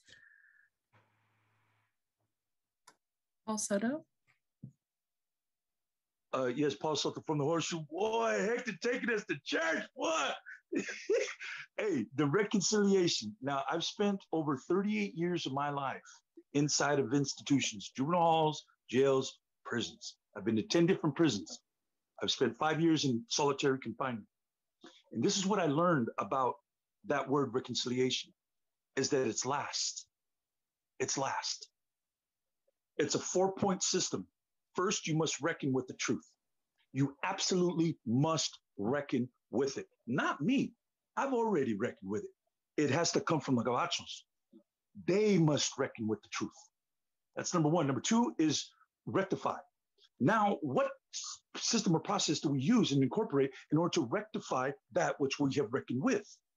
Number three is the reparation. Now that we've reckoned and now that we've rectified, now we need to reparate. And that means resources. And that means direct resources to the people that were tracked. You see, our barrios were tracked to vocational schools. That means that they already knew systematically that they were going to deprive the future generations, because Jill Borders hit that the other day. Jill Borders said, if I don't have a college education, it's more likely my children aren't going to have a college education. If I am not able to own a home via redlining policies, then we're not going to be able to pass down that wealth to the kids, and so on and so forth. So it's really easy, but the reparation, it must happen. Number four, reconciliation. That's the process of a restorative justice system. And that's what is a part of my rehabilitation, is that engaging in that process, admitting the truth, correcting the truth, reparating if there's anything that I owe, That's why I do what I do right now for free. 3 years I spent all this time with you guys because I'm so grateful for the opportunity to participate in my life. I'm a freaking Blair Beekman. Hi, Blair Beekman here. Thanks for this item a lot. Thanks for the words of Paul. He offered a good list of for this group. My own list, it's a little bit more specific, and I don't know if you would want to be working in these specifics at this time. To offer specifics maybe can help the process along and offer a bit of clarity for people what they can expect.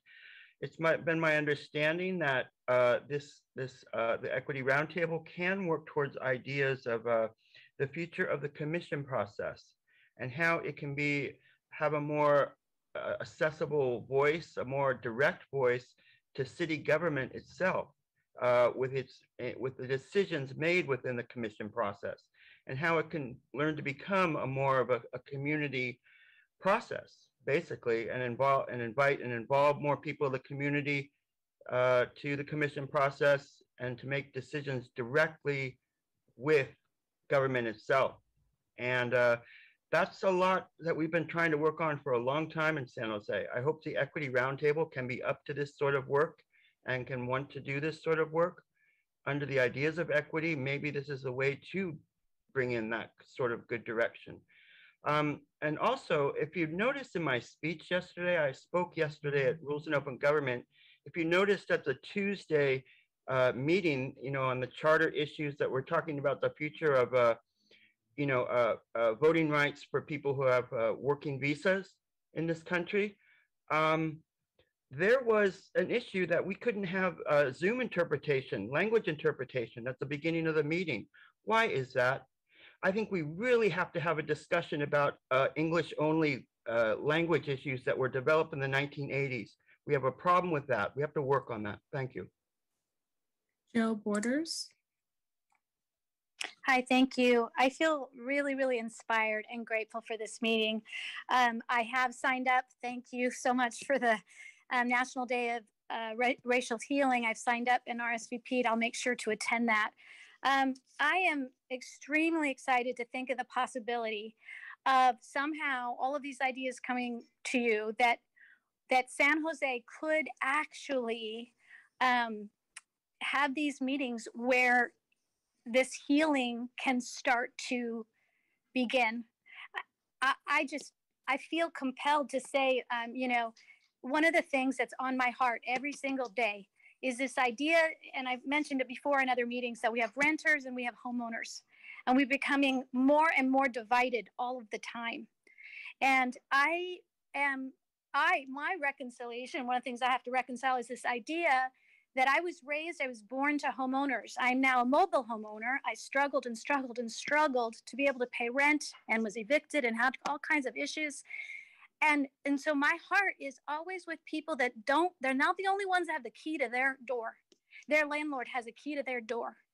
And so I know that when you talk about multifamily housing on the other side, on east side, I'm over by Oak Ridge Mall, South San Jose, it hurts my heart to know that when you're born a renter, that you most likely will then be a renter.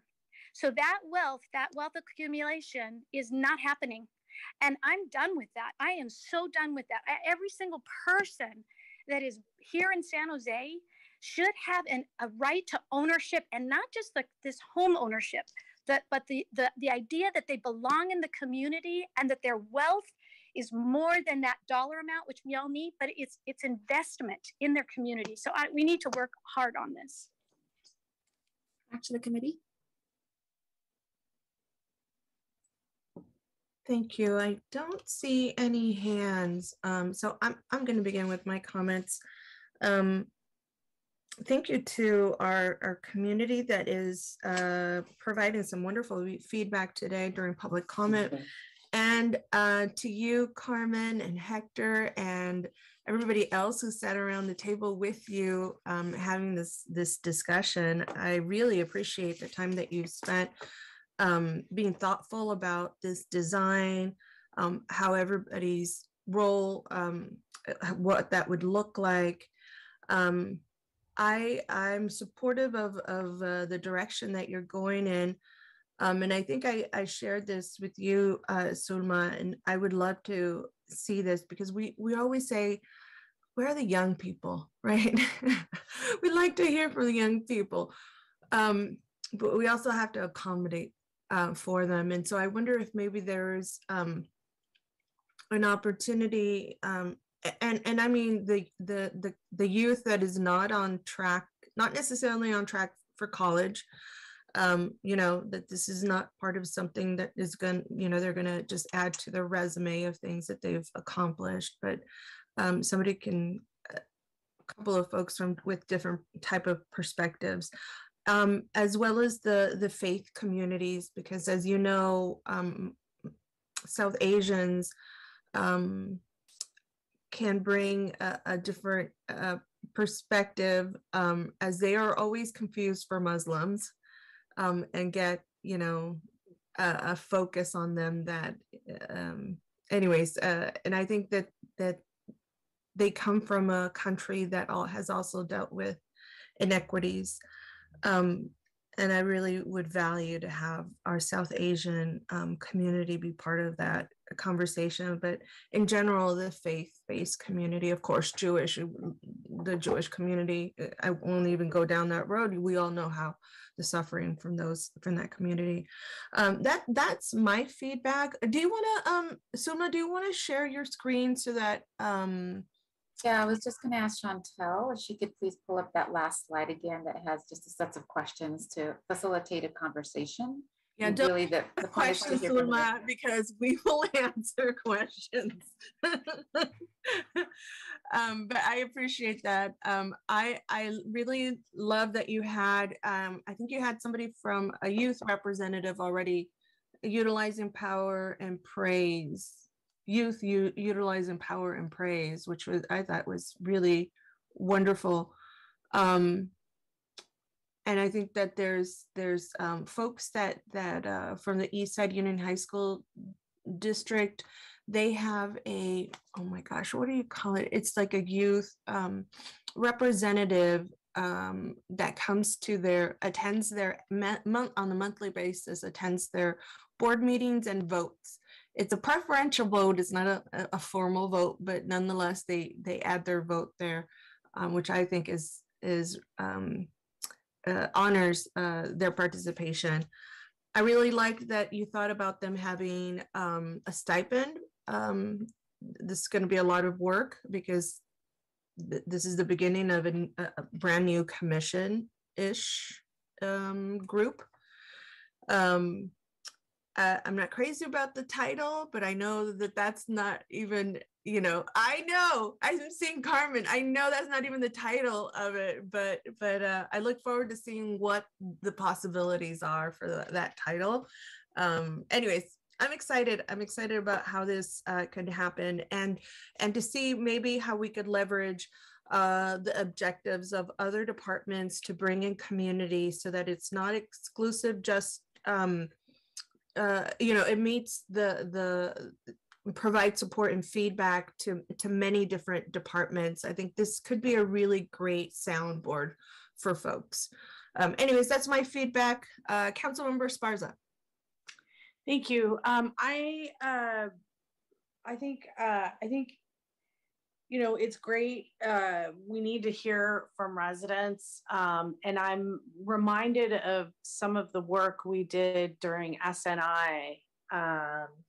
And so, Angel, I'm gonna pick on you a little bit to see if you remember some of the work that we did in terms of bringing in groups from all over the city together, and then breaking them up.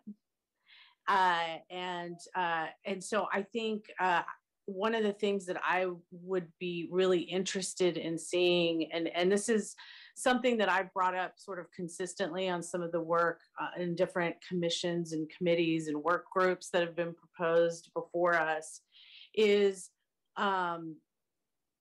in the past, we have consistently gone to the same group of people. We've gone to the same folks, and same individuals, and we also go to the same nonprofits. And some of them may or may not even live in San Jose, to be honest, right?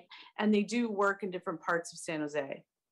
And so one of the things I'm interested in is really ensuring that we're engaging residents from throughout the city. And the reason I started off with that SNI is I think there's value to bringing folks physically together and inviting people from some parts of the city to come to other parts of the city and see what that's like.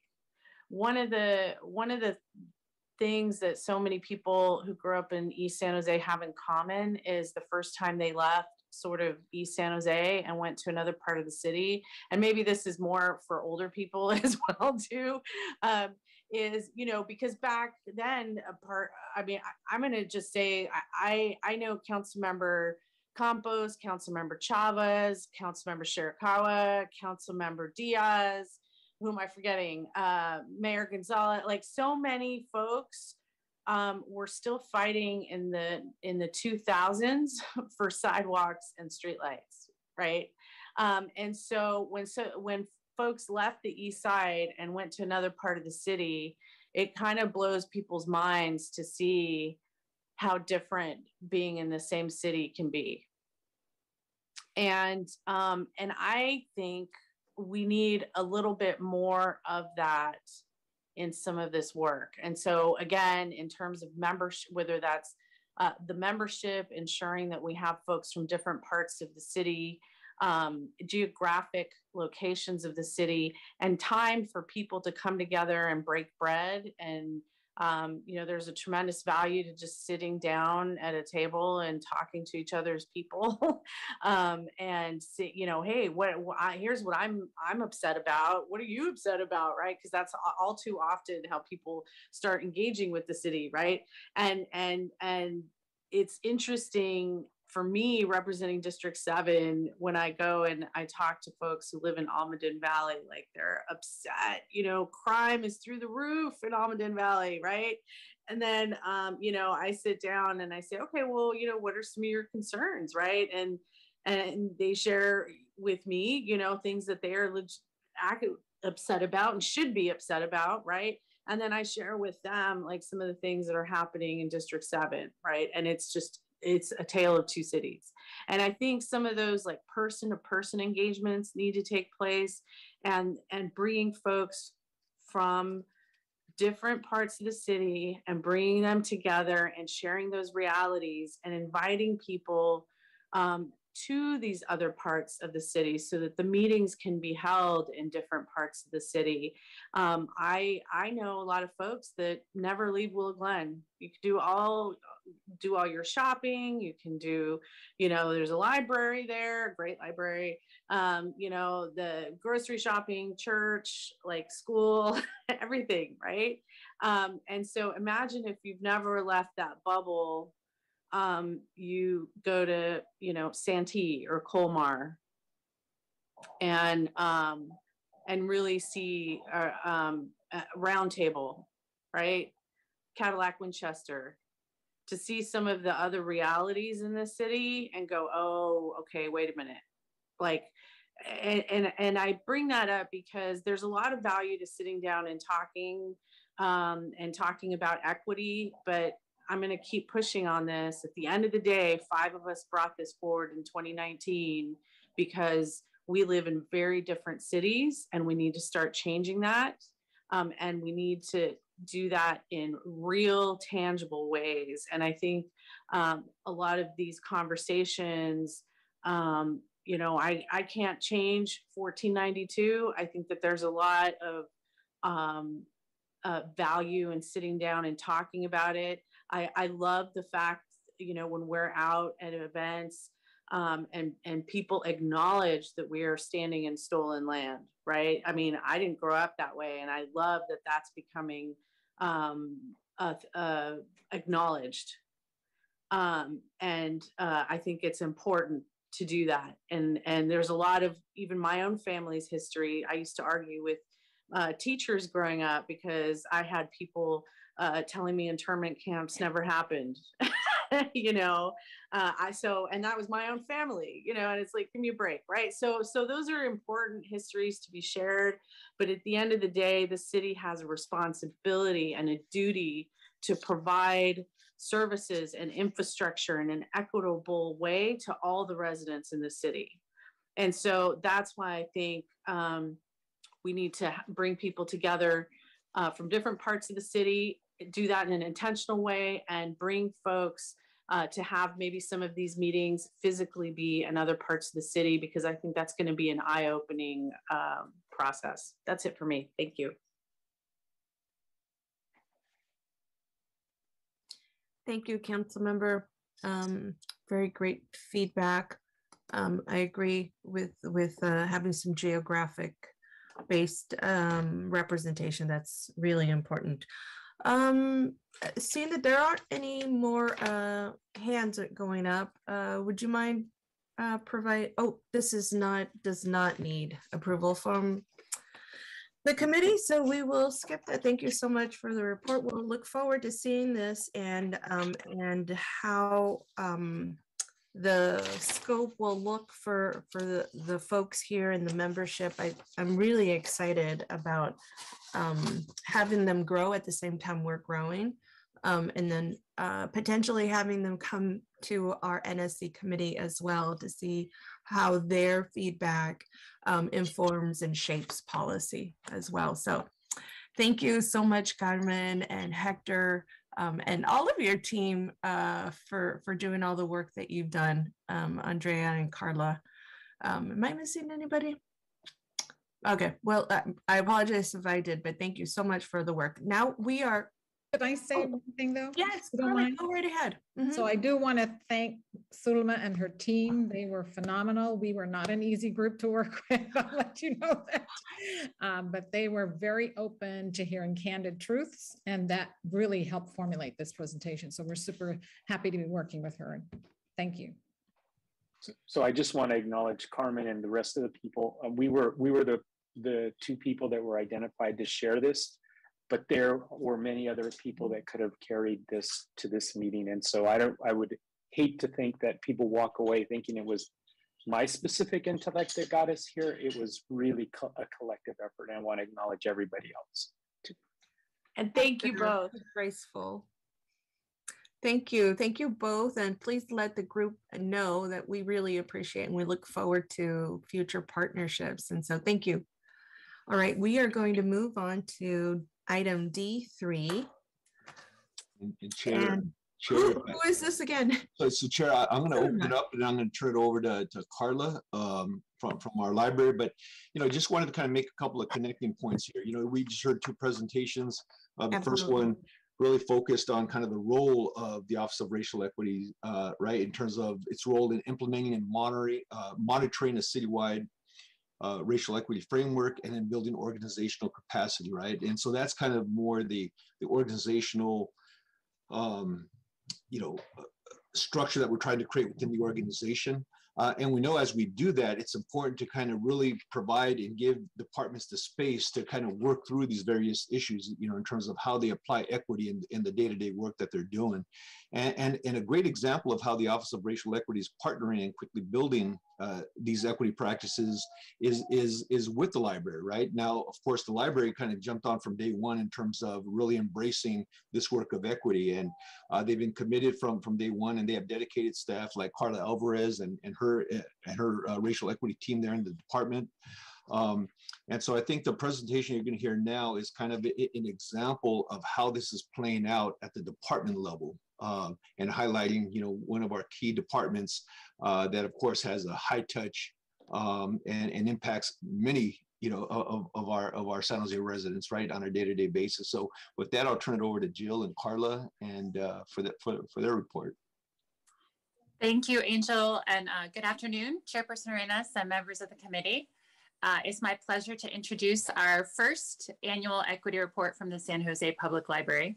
The library has a longstanding stated mission of fostering lifelong learning and ensuring that every member of the community has access to a vast array of information and ideas. So by intention, the library values the diverse communities in San Jose and seeks to support all learners in all stages of life by providing the resources, services, and programs that they need to thrive. In addition to that, the education policy 0-30 that arose from the Education and Digital Literacy Strategy established equity, diversity, and inclusion, or EDI by its acronym, as an expectation of inclusive programming that intentionally monitors outcomes and provides and removes barriers to ensure community access. So we all know that equity cannot be taken for granted. And so we made it a focus to examine our practices, and we needed expertise and prioritization to do that, as Angel said. So we created a dedicated position for equity and inclusion back in February of 2020. And now the timing seems absolutely miraculous as we closed down in March of 2020. We were very fortunate to recruit Carla Alvarez as our Community Programs Administrator for Equity and Inclusion Services. Carla comes to the city with more than 15 years of experience implementing local, national, and international social programs in the nonprofit sector. Since joining the library, Carla has been working not only closely with the Office of Race Equity and key partners citywide and library staff to lead equity working groups and projects, develop tools, and serve as a thought partner in incorporating equity into the library service delivery models. So I'm very proud of the work the staff has undertaken to center equity. And so today we are offering this work, which we will continue to evolve in alignment with the city's work and feedback from council as potential models for teams to embed equity in their work in the city. And so with that, I will introduce Carla Alvarez, and she's going to share some of these highlights with the committee. Thank you. Thank you very much, Jill. Good afternoon, council members and members of the public joining us today. So next slide, please. Buenas tardes a quienes nos están reuniendo hoy en la tarde. Mucho gusto. It is my pleasure to share an overview of the equity work undertaken by the library. As we focus on pandemic recovery efforts, it is impossible to ignore the way in which the pandemic has exacerbated inequities in our city, particularly among communities of color, for disabilities access, economic vulnerability, and other vulnerabilities faced by our residents. By incorporating an equity lens, the library recognizes the importance of identifying the changed and emerging needs in our communities, rebuilding relationships, and creating programs in response to these needs. This includes attending community events outside of our own branches and re-engaging with our community members about services, resources, and programming needs in their trusted spaces. Next slide. As part of the Education and Digital Literacy Strategy, the library has been developing the framework for developing, assessing, and reporting on program quality. This past spring, we began the development of the Equity, Diversity, and Inclusion Quality Standards. The process for developing these EDI quality standards began with a group of library staff who researched best practices in equity, diversity, and inclusion identified at other library systems, government agencies, educational institutions, nonprofits, and the private sector. The library then invited subject matter experts to join an ad hoc committee to determine the scope and criteria that would become our quality standards framework. The ad hoc committee met twice this fall, in September and October 2021. And these standards apply to all city-funded, operated, or endorsed programs. Next slide. The ad hoc committee members included a diverse array of dedicated people, and we extend our deepest appreciation to those who contributed their time and provided critical feedback for the development of the quality standards. Next slide.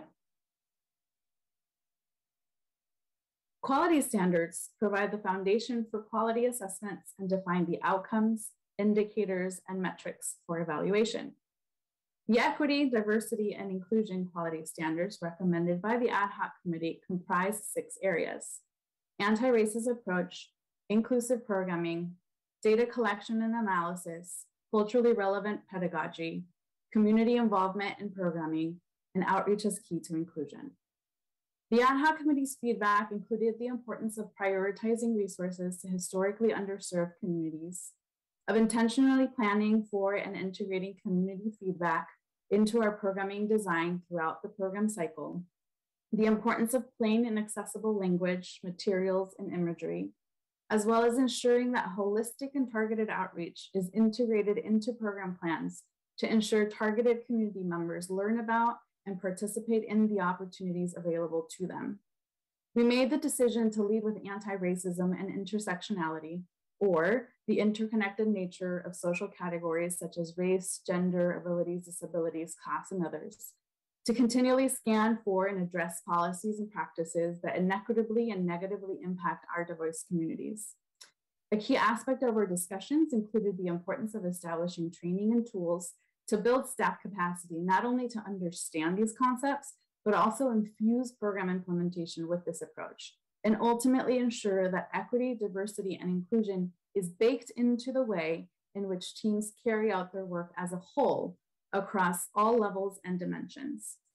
As a working document, these standards will be continually reviewed, and we will also plan for additional spaces to integrate community feedback. Next slide.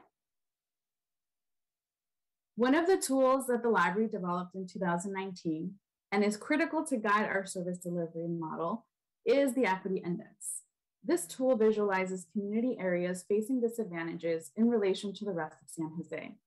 As the library continues to make necessary adaptations in programming and overall service delivery to meet the needs of all, the Equity Index informs the library's strategy in response to the gaps and variances of community needs, availability of local service providers, and library operations.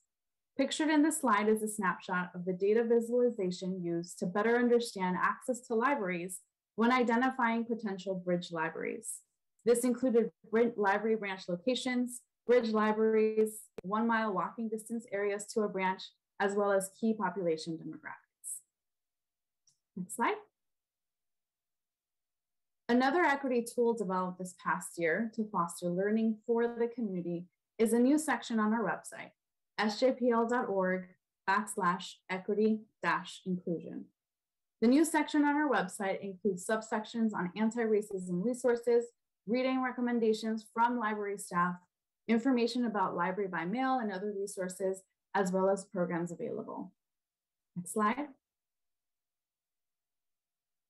The new website section also includes some important definitions as part of normalizing these concepts in community. Having a shared language is vital to advancing equity to ensure we are understanding the same meanings, references, and issues overall. At SJPL, we identified these 4 equity principles and definitions. The focus on anti-racism is very important and highlights the need for ongoing work to look at our policies and practices. This also correlates to the work carried out by the city's Office of Racial Equity, as we've been discussing today. And as part of this effort, one of the new web pages features a resource page on anti-racism materials to deepen individuals' understanding of racism and recommended organizations leading anti-racism efforts. Next slide. At the library, we currently have 4 staff-led equity working groups. During fiscal year 2020-21, The Disabilities Access Committee undertook 4 main projects, including developing content for the accessibility page on our website and launching the library by mail service. The committee would launch an accessibility user survey to better understand the needs of the community and identifying opportunities for the library to support. Staff on the Insiders Committee are planning 2 key upcoming projects, a resource fair in March 2022 and Disabilities Awareness Day in October 2022. The library's racial equity team works to deepen conversations and increase racial equity in library service delivery. This past year, the RET, as we often refer to it by its acronym, undertook a series of projects, including developing safety training and protocol recommendations, as well as leading several learning sessions for library staff. A total of 5 affinity groups facilitated by RET members were piloted in July 2021 for staff who identify as Asian, Latinx, Hispanic, Indigenous, Native, mixed race, or Black, as well as a white learning ally group. The groups are open to staff of all classifications, and their participation is included as part of their work time. Lastly, the LGBT+ community was formed in September 2021 to amplify LGBTQ+ voices and experiences throughout the year. The committee will meet quarterly to plan programming around key dates such as Pride and National Coming Out Day. Next slide. Since 2018, the library has been hosting community conversations each quarter to gather community feedback, concerns, and gather programming suggestions. Beginning late 2020, library staff facilitated conversations around key issues in the community, including the digital divide, the COVID vaccine, and racial inequity with guest presenters. By bringing in guest speakers, this also provides an opportunity for residents to come together and speak about the discrimination and impact faced by some in our communities, as well as highlight some of the local efforts underway to transform and support different needs. As part of our equity approach, the library also includes separate sessions for Spanish only and Vietnamese only speakers each quarter. Community conversations are also a volunteer lawyer fines opportunity, providing patrons with the opportunity to have up to $20 applied to waive overdue fines for their participation in these spaces. Next slide. As we look ahead for this year, we will continue refining the EDI quality standards, as well as developing a resource list of recommended tools and trainings. Each equity staff working group is in the process of working on their identified priority projects. And as the new tiered programming approach is introduced with corresponding data collection, we will move deeper into program impact analyses and planning with our equity index. We look forward to continuing to work with the city's Office of Racial Equity and colleagues across the city departments to advance on this work. Next. Thank you for your time, and we look forward to your feedback. Thank you, Carla. I'm going to go to our public comment. Yes, thank you. Paul Soto from the Horseshoe. Thank you, Senora Alvarez, for your presentation. I hope you didn't get too offended by the email that I sent to the library like recently, because I was just like, oh my God, it's not pointed enough. It's like, let's have equity for all. That's an oxymoron.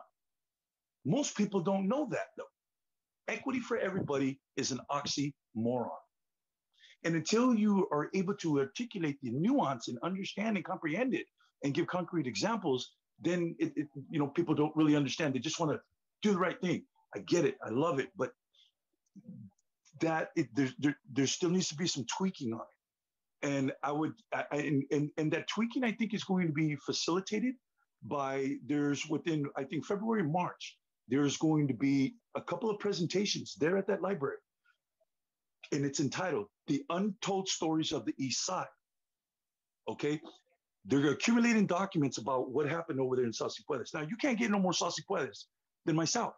I have pictures of my father going up in a tent on the grounds of what is now Guadalupe Church. I have all kinds of pictures of him with the dirt roads. You can see the lack of the infrastructure. My dad's just kicking back there in the dirt. He's 4 and employed. you know, I mean, this is this, and so I'm very, very like excited about that particular project that you guys got going. I had a little, you know, back and forth with Shane, but you know, that's but the work that you're doing is it's critically important because the libraries are where we get our education. And education was a problem in the 60s. That's why we had Sophie Mendoza, Las Mujeres de Aztlán y Confederación de la Raza Unida. Those two groups busted down the doors of Roosevelt Junior High School, got all the kids out, and had 38 teachers fired in one swat. Jill Borders. Hi, I'm hoping it's slightly on topic, but the value of the libraries is so important and the work that you're doing right now. This makes me so happy. One thing that I'm really hopeful for is having a conversation about how, and if possible, I don't know where the money comes from or how to do this, but SB 330 is where now affordable housing can just be streamlined through. So any affordable houser that finds a space that can, you know, build it, it can get built. So there's an affordable housing complex that's going to be built along Blossom Hill Road, and they don't have to put in any commercial on the bottom, and that's fine.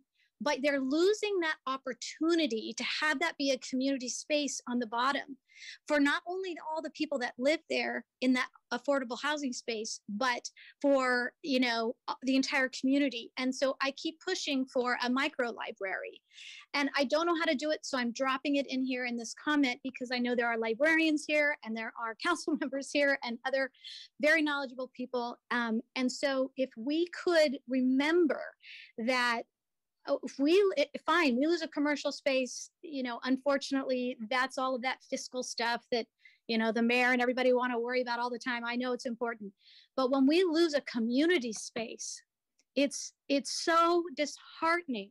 So I want to encourage any SB 330 streamlined affordable housing to go in. That's fabulous. We need a lot of it. I wish they were more all community owned and all the people that live there would be part owners. That would be the ultimate goal. But in the absence of that, let's make sure that the people that live there can just go downstairs and grab a newspaper and read it for free, or grab a book, or see this micro museum that you're going to put in these libraries. This should be everywhere. So I'm hopeful that we can make this happen. Thank you. Michelle Rowick. Hi, my name's Michelle Rowick, and I'm a librarian with the San Jose Public Library and a member of the EDI Quality Standards Committee with Carla. Thank you, Carla, for the presentation. Looking back, I see my participation on the committee as a culmination of my 14 years working at the library, putting into writing and formalizing the library's commitment to and striving for equity and inclusion. Since I began working at San Jose Public Library, we have always sought to reduce barriers and be welcoming and inclusive to all community members. So in 2007, that looked like getting rid of registration for and not limiting attendance limits to our story times, letting people arrive late to our programs, expanding funding and resources for family learning centers, English language learner conversations clubs, and citizenship classes. We began hosting summer food programs and inclusive story times. Every one of our locations has a teen advisory group we call Teens Reach, and a designated space for teens in our buildings. We went fines free for children, and hopefully looking ahead, we'll be fines free for all ages. In my experience, San Jose Public Library is always at the forefront of equity and inclusion in libraries. The library is watching, listening, adapting, and transforming in accord with the changing needs and times. The EDI quality standards are goals and ideals put into writing for staff to see what we have done, what we are doing, and what we are striving to achieve in every interaction. I believe the standards are applicable across all City of San Jose departments and will enable city employees to track, measure, and reflect on our progress in achieving equity and inclusion. Thank you. Blair Beekman. Hi, Blair Beekman here. Hopefully I can be a bit idealistic on this item. Thank you that you've described equity and inclusion issues for this item. Digital inclusion is incredibly important to ourselves, and its timing was a little strange that we've been working on it hard for a number of years now.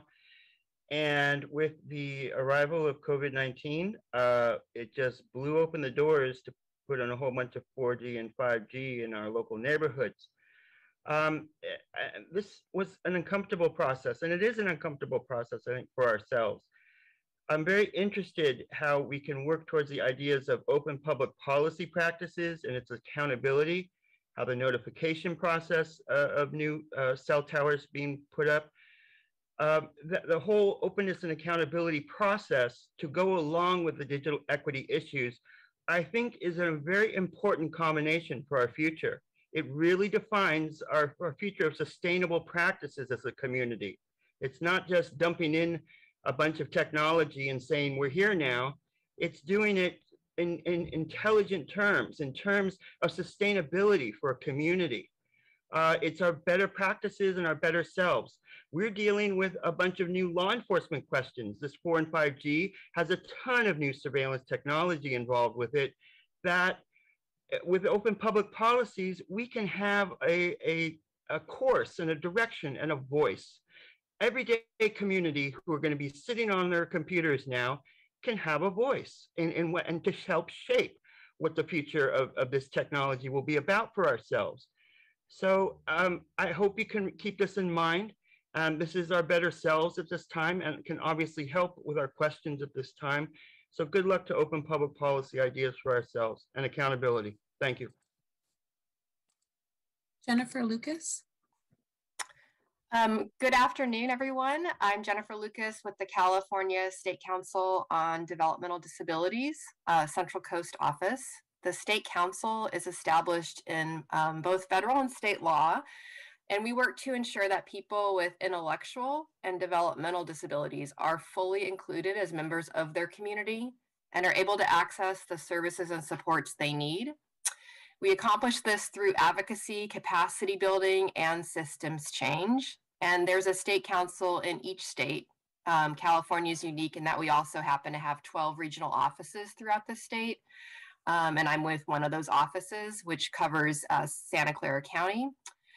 And I'm here today because I wanted to share my support of the library's Equity Inclusion Service Report. And I also wanted to express the council's appreciation for their engagement with a variety of stakeholders, gathering our feedback through both committee meetings and also one-on-one meetings, which are time intensive, and keeping us informed of the ongoing progress. We look forward to continued collaboration with the San Jose Public Library, including with their Insiders program. And we're also happy to support other city departments around inclusive practices. Thank you. Back to the committee.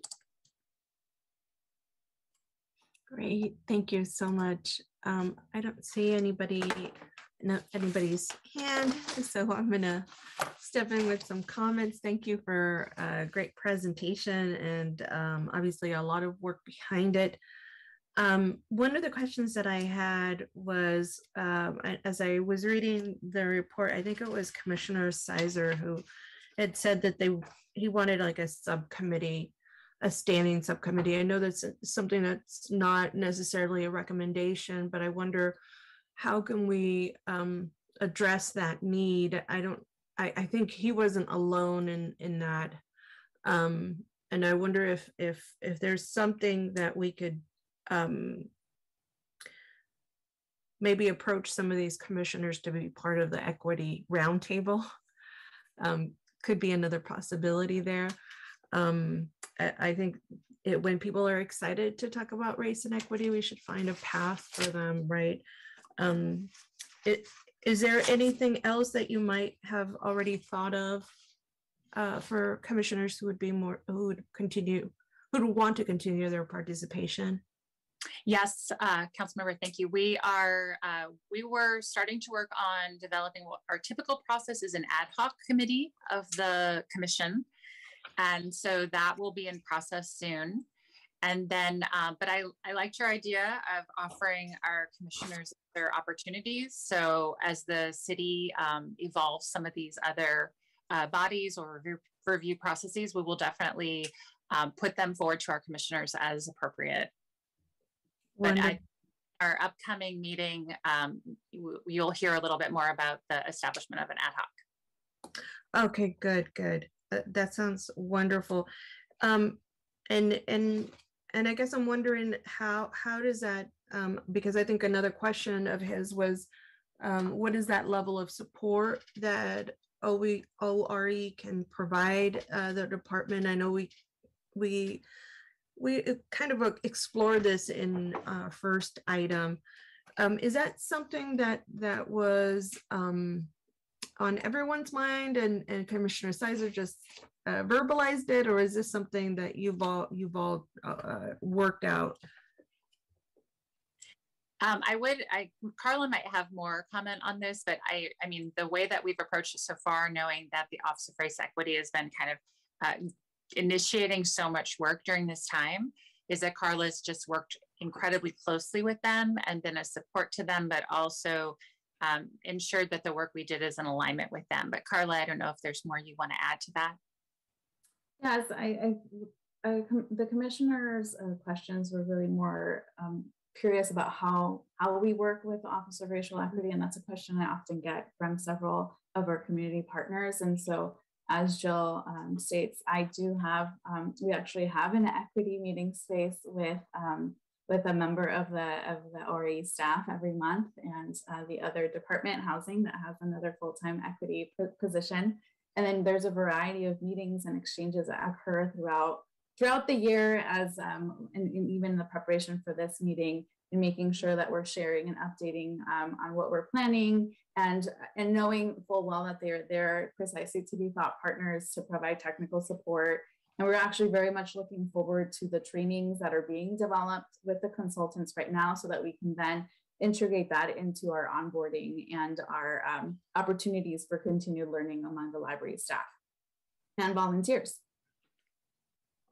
Great. Well, thank you for that. I know that you all must be walking hand in hand with in this process. This is this is kind of a new path for all of us, even though I heard, and I can't remember the librarian that called in, and I apologize about that, but I thought it was just really interesting the way her reflection about how this process is really just formalizing a lot of the input that she's had throughout her career to make things more accessible, more convenient for our families, and giving it a name and a path, right, that really is deserving, and recognizing of those needs. And so I really love that the librarian called in, the librarian. We don't get many librarians, and so I really appreciate that. And then the last question that I had is, how does the equity index inform the outreach for the community conversations? Carla, do you want to go ahead? Yes, so the equity index is actually applied for very different scenarios that we might be using. One of the most recent ways that we were utilize that was for digital inclusion, and trying to assess where the digital needs were concentrated highest, in making sure that our outreach prioritize those neighborhoods to try to identify the local service providers and the trusted community voices in those particular areas, and making sure that we were devising a plan to engage them, to spread the word, to share flyers, to connect with them, to see if we could stop by and do an outreach tour, for example, to check out mobile hotspots in that area. So that is one of the ways in which we look at the digital equity index, look at the concentrations of needs, and then use that to inform who should we be partnering with, how can we get that word spread out, or where do we post flyers, for example. And you might have seen the banners at certain schools as you're driving around promoting our SJ Access equipment, and that is all guided and informed by the equity index. So as we continue to collect more data and to look into who we're reaching in our programming, and where there are gaps, or where we could reach more community members, that is the way in which it can inform who we could concentrate our efforts in spreading the word. Wonderful, wonderful. And I'm gonna bring in the same idea that I had earlier with Sulma about aligning some of the work that we're doing elsewhere with this work, or any of the work. I know Angel does a great deal of this, trying to intersect everything, right? So that we're leveraging the resources that we have. So I'm going to go back to the Promotoras model and ask you to reflect on that and how that model can get incorporated, aligned with what you're doing. It sounds like you're using your data, you have your folks who are coming in. It sounds like you're just well into this process, and so it'd be wonderful to see how the Promotoras model can be incorporated, or be a meaningful part of this effort. But that's something that you can take back with Angel and figure that piece out. In the meantime, congratulations coming this far. Thank you so much for all the work that you've been doing, Carla, and taking that that leadership role. And Jill, thank you for that, valuing this aspect of the work that we do, because everybody else could be doing just a tremendous amount of work elsewhere, right? There's endless work. So thank you for your level of commitment through staff and resources. I really appreciate it. And I know that more importantly, our community is is recognizing and appreciating, which is ultimately what we want, that the services at the library make sense to them. And so when I heard you say that people can join once, if you're late, or you can max out a little bit more, you don't have to, there isn't a cap there for some of the groups or reading groups for our families.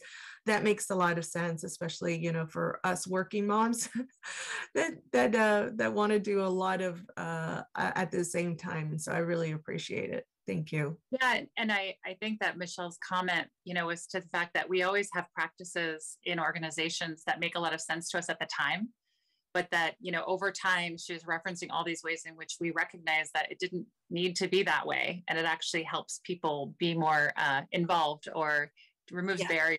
We change our practice.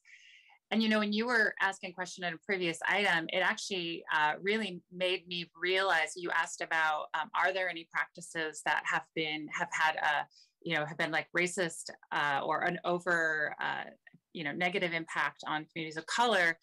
And you know that, and Michelle mentioned this, that for the library, the levy of fines, historically, right, we did a big analysis and found that unpaid fines were very clearly disproportionately impacting children and communities of color.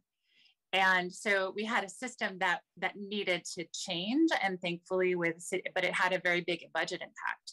So thankfully with the council support and our city manager support and our advocates, our commission, that has changed. We no longer have youth fines, and we have suspended adult fines during COVID. So we're continuing to find ways to mitigate practices that made a lot of sense at one time, but they have disproportionate impacts and they need to change.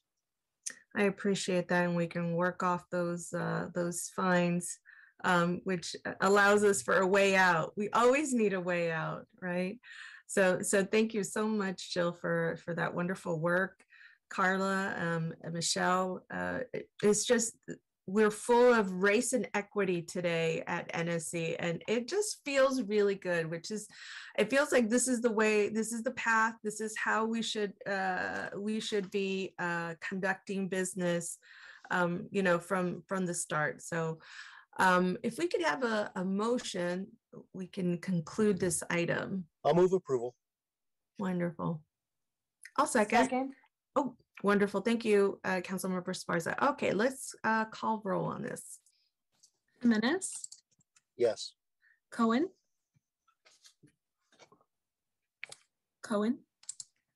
Esparza? Yes.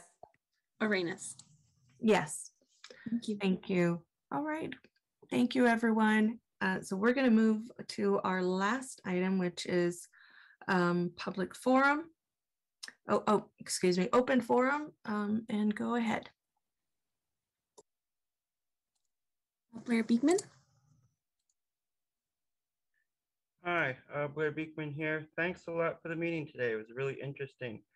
A reminder that, with all the new law enforcement questions at this time, it's my real hope that it's our openness, open public policies, our accountability, our good ideas of reimagine, racial equity, and health and human services that can really help out naturally to law enforcement questions at this time. And I think it can organize ourselves and the law enforcement questions very well. Open public policies and accountability can really, really help with that, I feel. Good luck how digital inclusion ideas can be a future that can walk hand in hand with open public policies and accountability. To quickly mention again, Zoom meetings, and the language interpretation issues seems like, they're so expensive because they're supporting the concepts of English only in our society. We've all made agreements to this English only policy that's been developed since the 1980s, and I think we're all growing uncomfortable with the policy. I really hope the Equity Roundtable can make attempts to study this question and the fact that multiculturalism in language at the public meeting process at this point can actually develop a better community, a more harmonious community, good process where everybody learns, everybody has rights, and works better, I feel. It can be a better system at this point. I hope we can have study sessions on this English only problem at the Equity Roundtable. And to conclude, I really hope that we can work on the consent calendar wording that I think we took the really wrong direction at this time. The city charter process has brought ourselves a bunch of new study questions and good ideas. Let's work to make it an inclusive process that can still respect the council can have a motion process when the public asks for consent calendar items. And let's work on the meeting minutes. Jill Borders. Thank you. I just want to plant a small seed. Sort of has to do with equity for me. Some people may not think so, but for example, the affordable housing units that are going to be built along Blossom Hill Road or anywhere else, generally, my understanding is they're built as inexpensively as possible according to codes. So when I went and listened to the meeting about this project, there's going to be a washroom on the lower floor. And they were talking about how great the laundry room was because it was right next to the playground.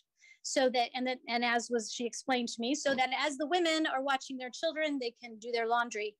And I want to express in very strong terms, I understand it costs money to put a washer and dryer in every unit. But when we are talking about the problems of equity, here's what my thoughts are. You have all these market rate things where this one person lives that can pay $3,500 a month, can go drop off dry clean, have somebody launder their stuff and all kinds of stuff, whatever. But they also have a washer and dryer. And then you have lower income people, mothers who are working almost every single day. And on the day off they get, they got to drag all their laundry down with the kid on their hip to do laundry. And I've done it. And it's hard. And it's hard because your kid may be taking a nap. Nope, they got to get up. You got to switch the laundry. They may throw up in the middle of the night. You don't have a washing machine. So you gather up all the throw up sheets and you put them in the corner, waiting for the next day, hoping your neighbors don't notice that your throw up is going into the same washing machine that you're putting yours in. So I want to say that in the future, I hope every single building is built with equity in mind, which is that time is money. And these women mostly, and men do laundry too, but mostly women are caring for children, doing their laundry in a very difficult circumstance while other people are just throwing it in the middle of the night if they feel like it. Thank you. Back to the committee. Thank you, everyone. Well, that is the end of our NSC committee meeting. Thank you for joining us. Councilmember Arenas, Paul Soto did put his hand up right when. Okay, we will hear him. Absolutely. Paul Soto. Yes, thank you for that. I got the cheap Metro phone. Sometimes this thing, the light goes off.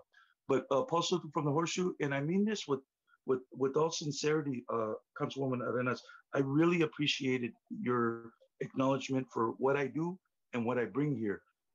People don't really understand what my role is here. and you and Councilwoman Esparza, despite the fact that I have some very serious concerns about the direction that she's going with respect to things happening in her district, I appreciate the way that she absolutely accurately centered why I say, because when I say I'm from the Horseshoe, I'm saying a lot. That neighborhood, Perales, gave the Horseshoe to District 6. District 6 were the authors, the literal authors. I have all the documents, their names. They were the authors of the redlining map. Bebrack Park. Bebrack lived on Dalmas Street. Bebrack was the mayor of San Jose from 1930 to 1932. Willow Glen was annexed into San Jose 8 months before that redlining map was ratified and made legal. This is a problem right there, right there. I don't have the opportunity to articulate that whole argument. It's got to be a legal argument, and it's going to be, because that the redlining map, it's going to court. It's going to court for that reason, and I'm going to be the one to fight that, because you don't give Willow Glen, and they were the authors of the redlining map, and I have the proof. So for them to exercise that kind of power, and for Perales to think he can give them that, put the red line, basically the 87 that went through and the 280, he created the lines out of the red line. I mean, this is sick. So it's going to court, and Perales, he just better give that donor money. Back to the committee. All right, well, thank you, everyone. This concludes our meeting. Thank you. Have a great rest of the day.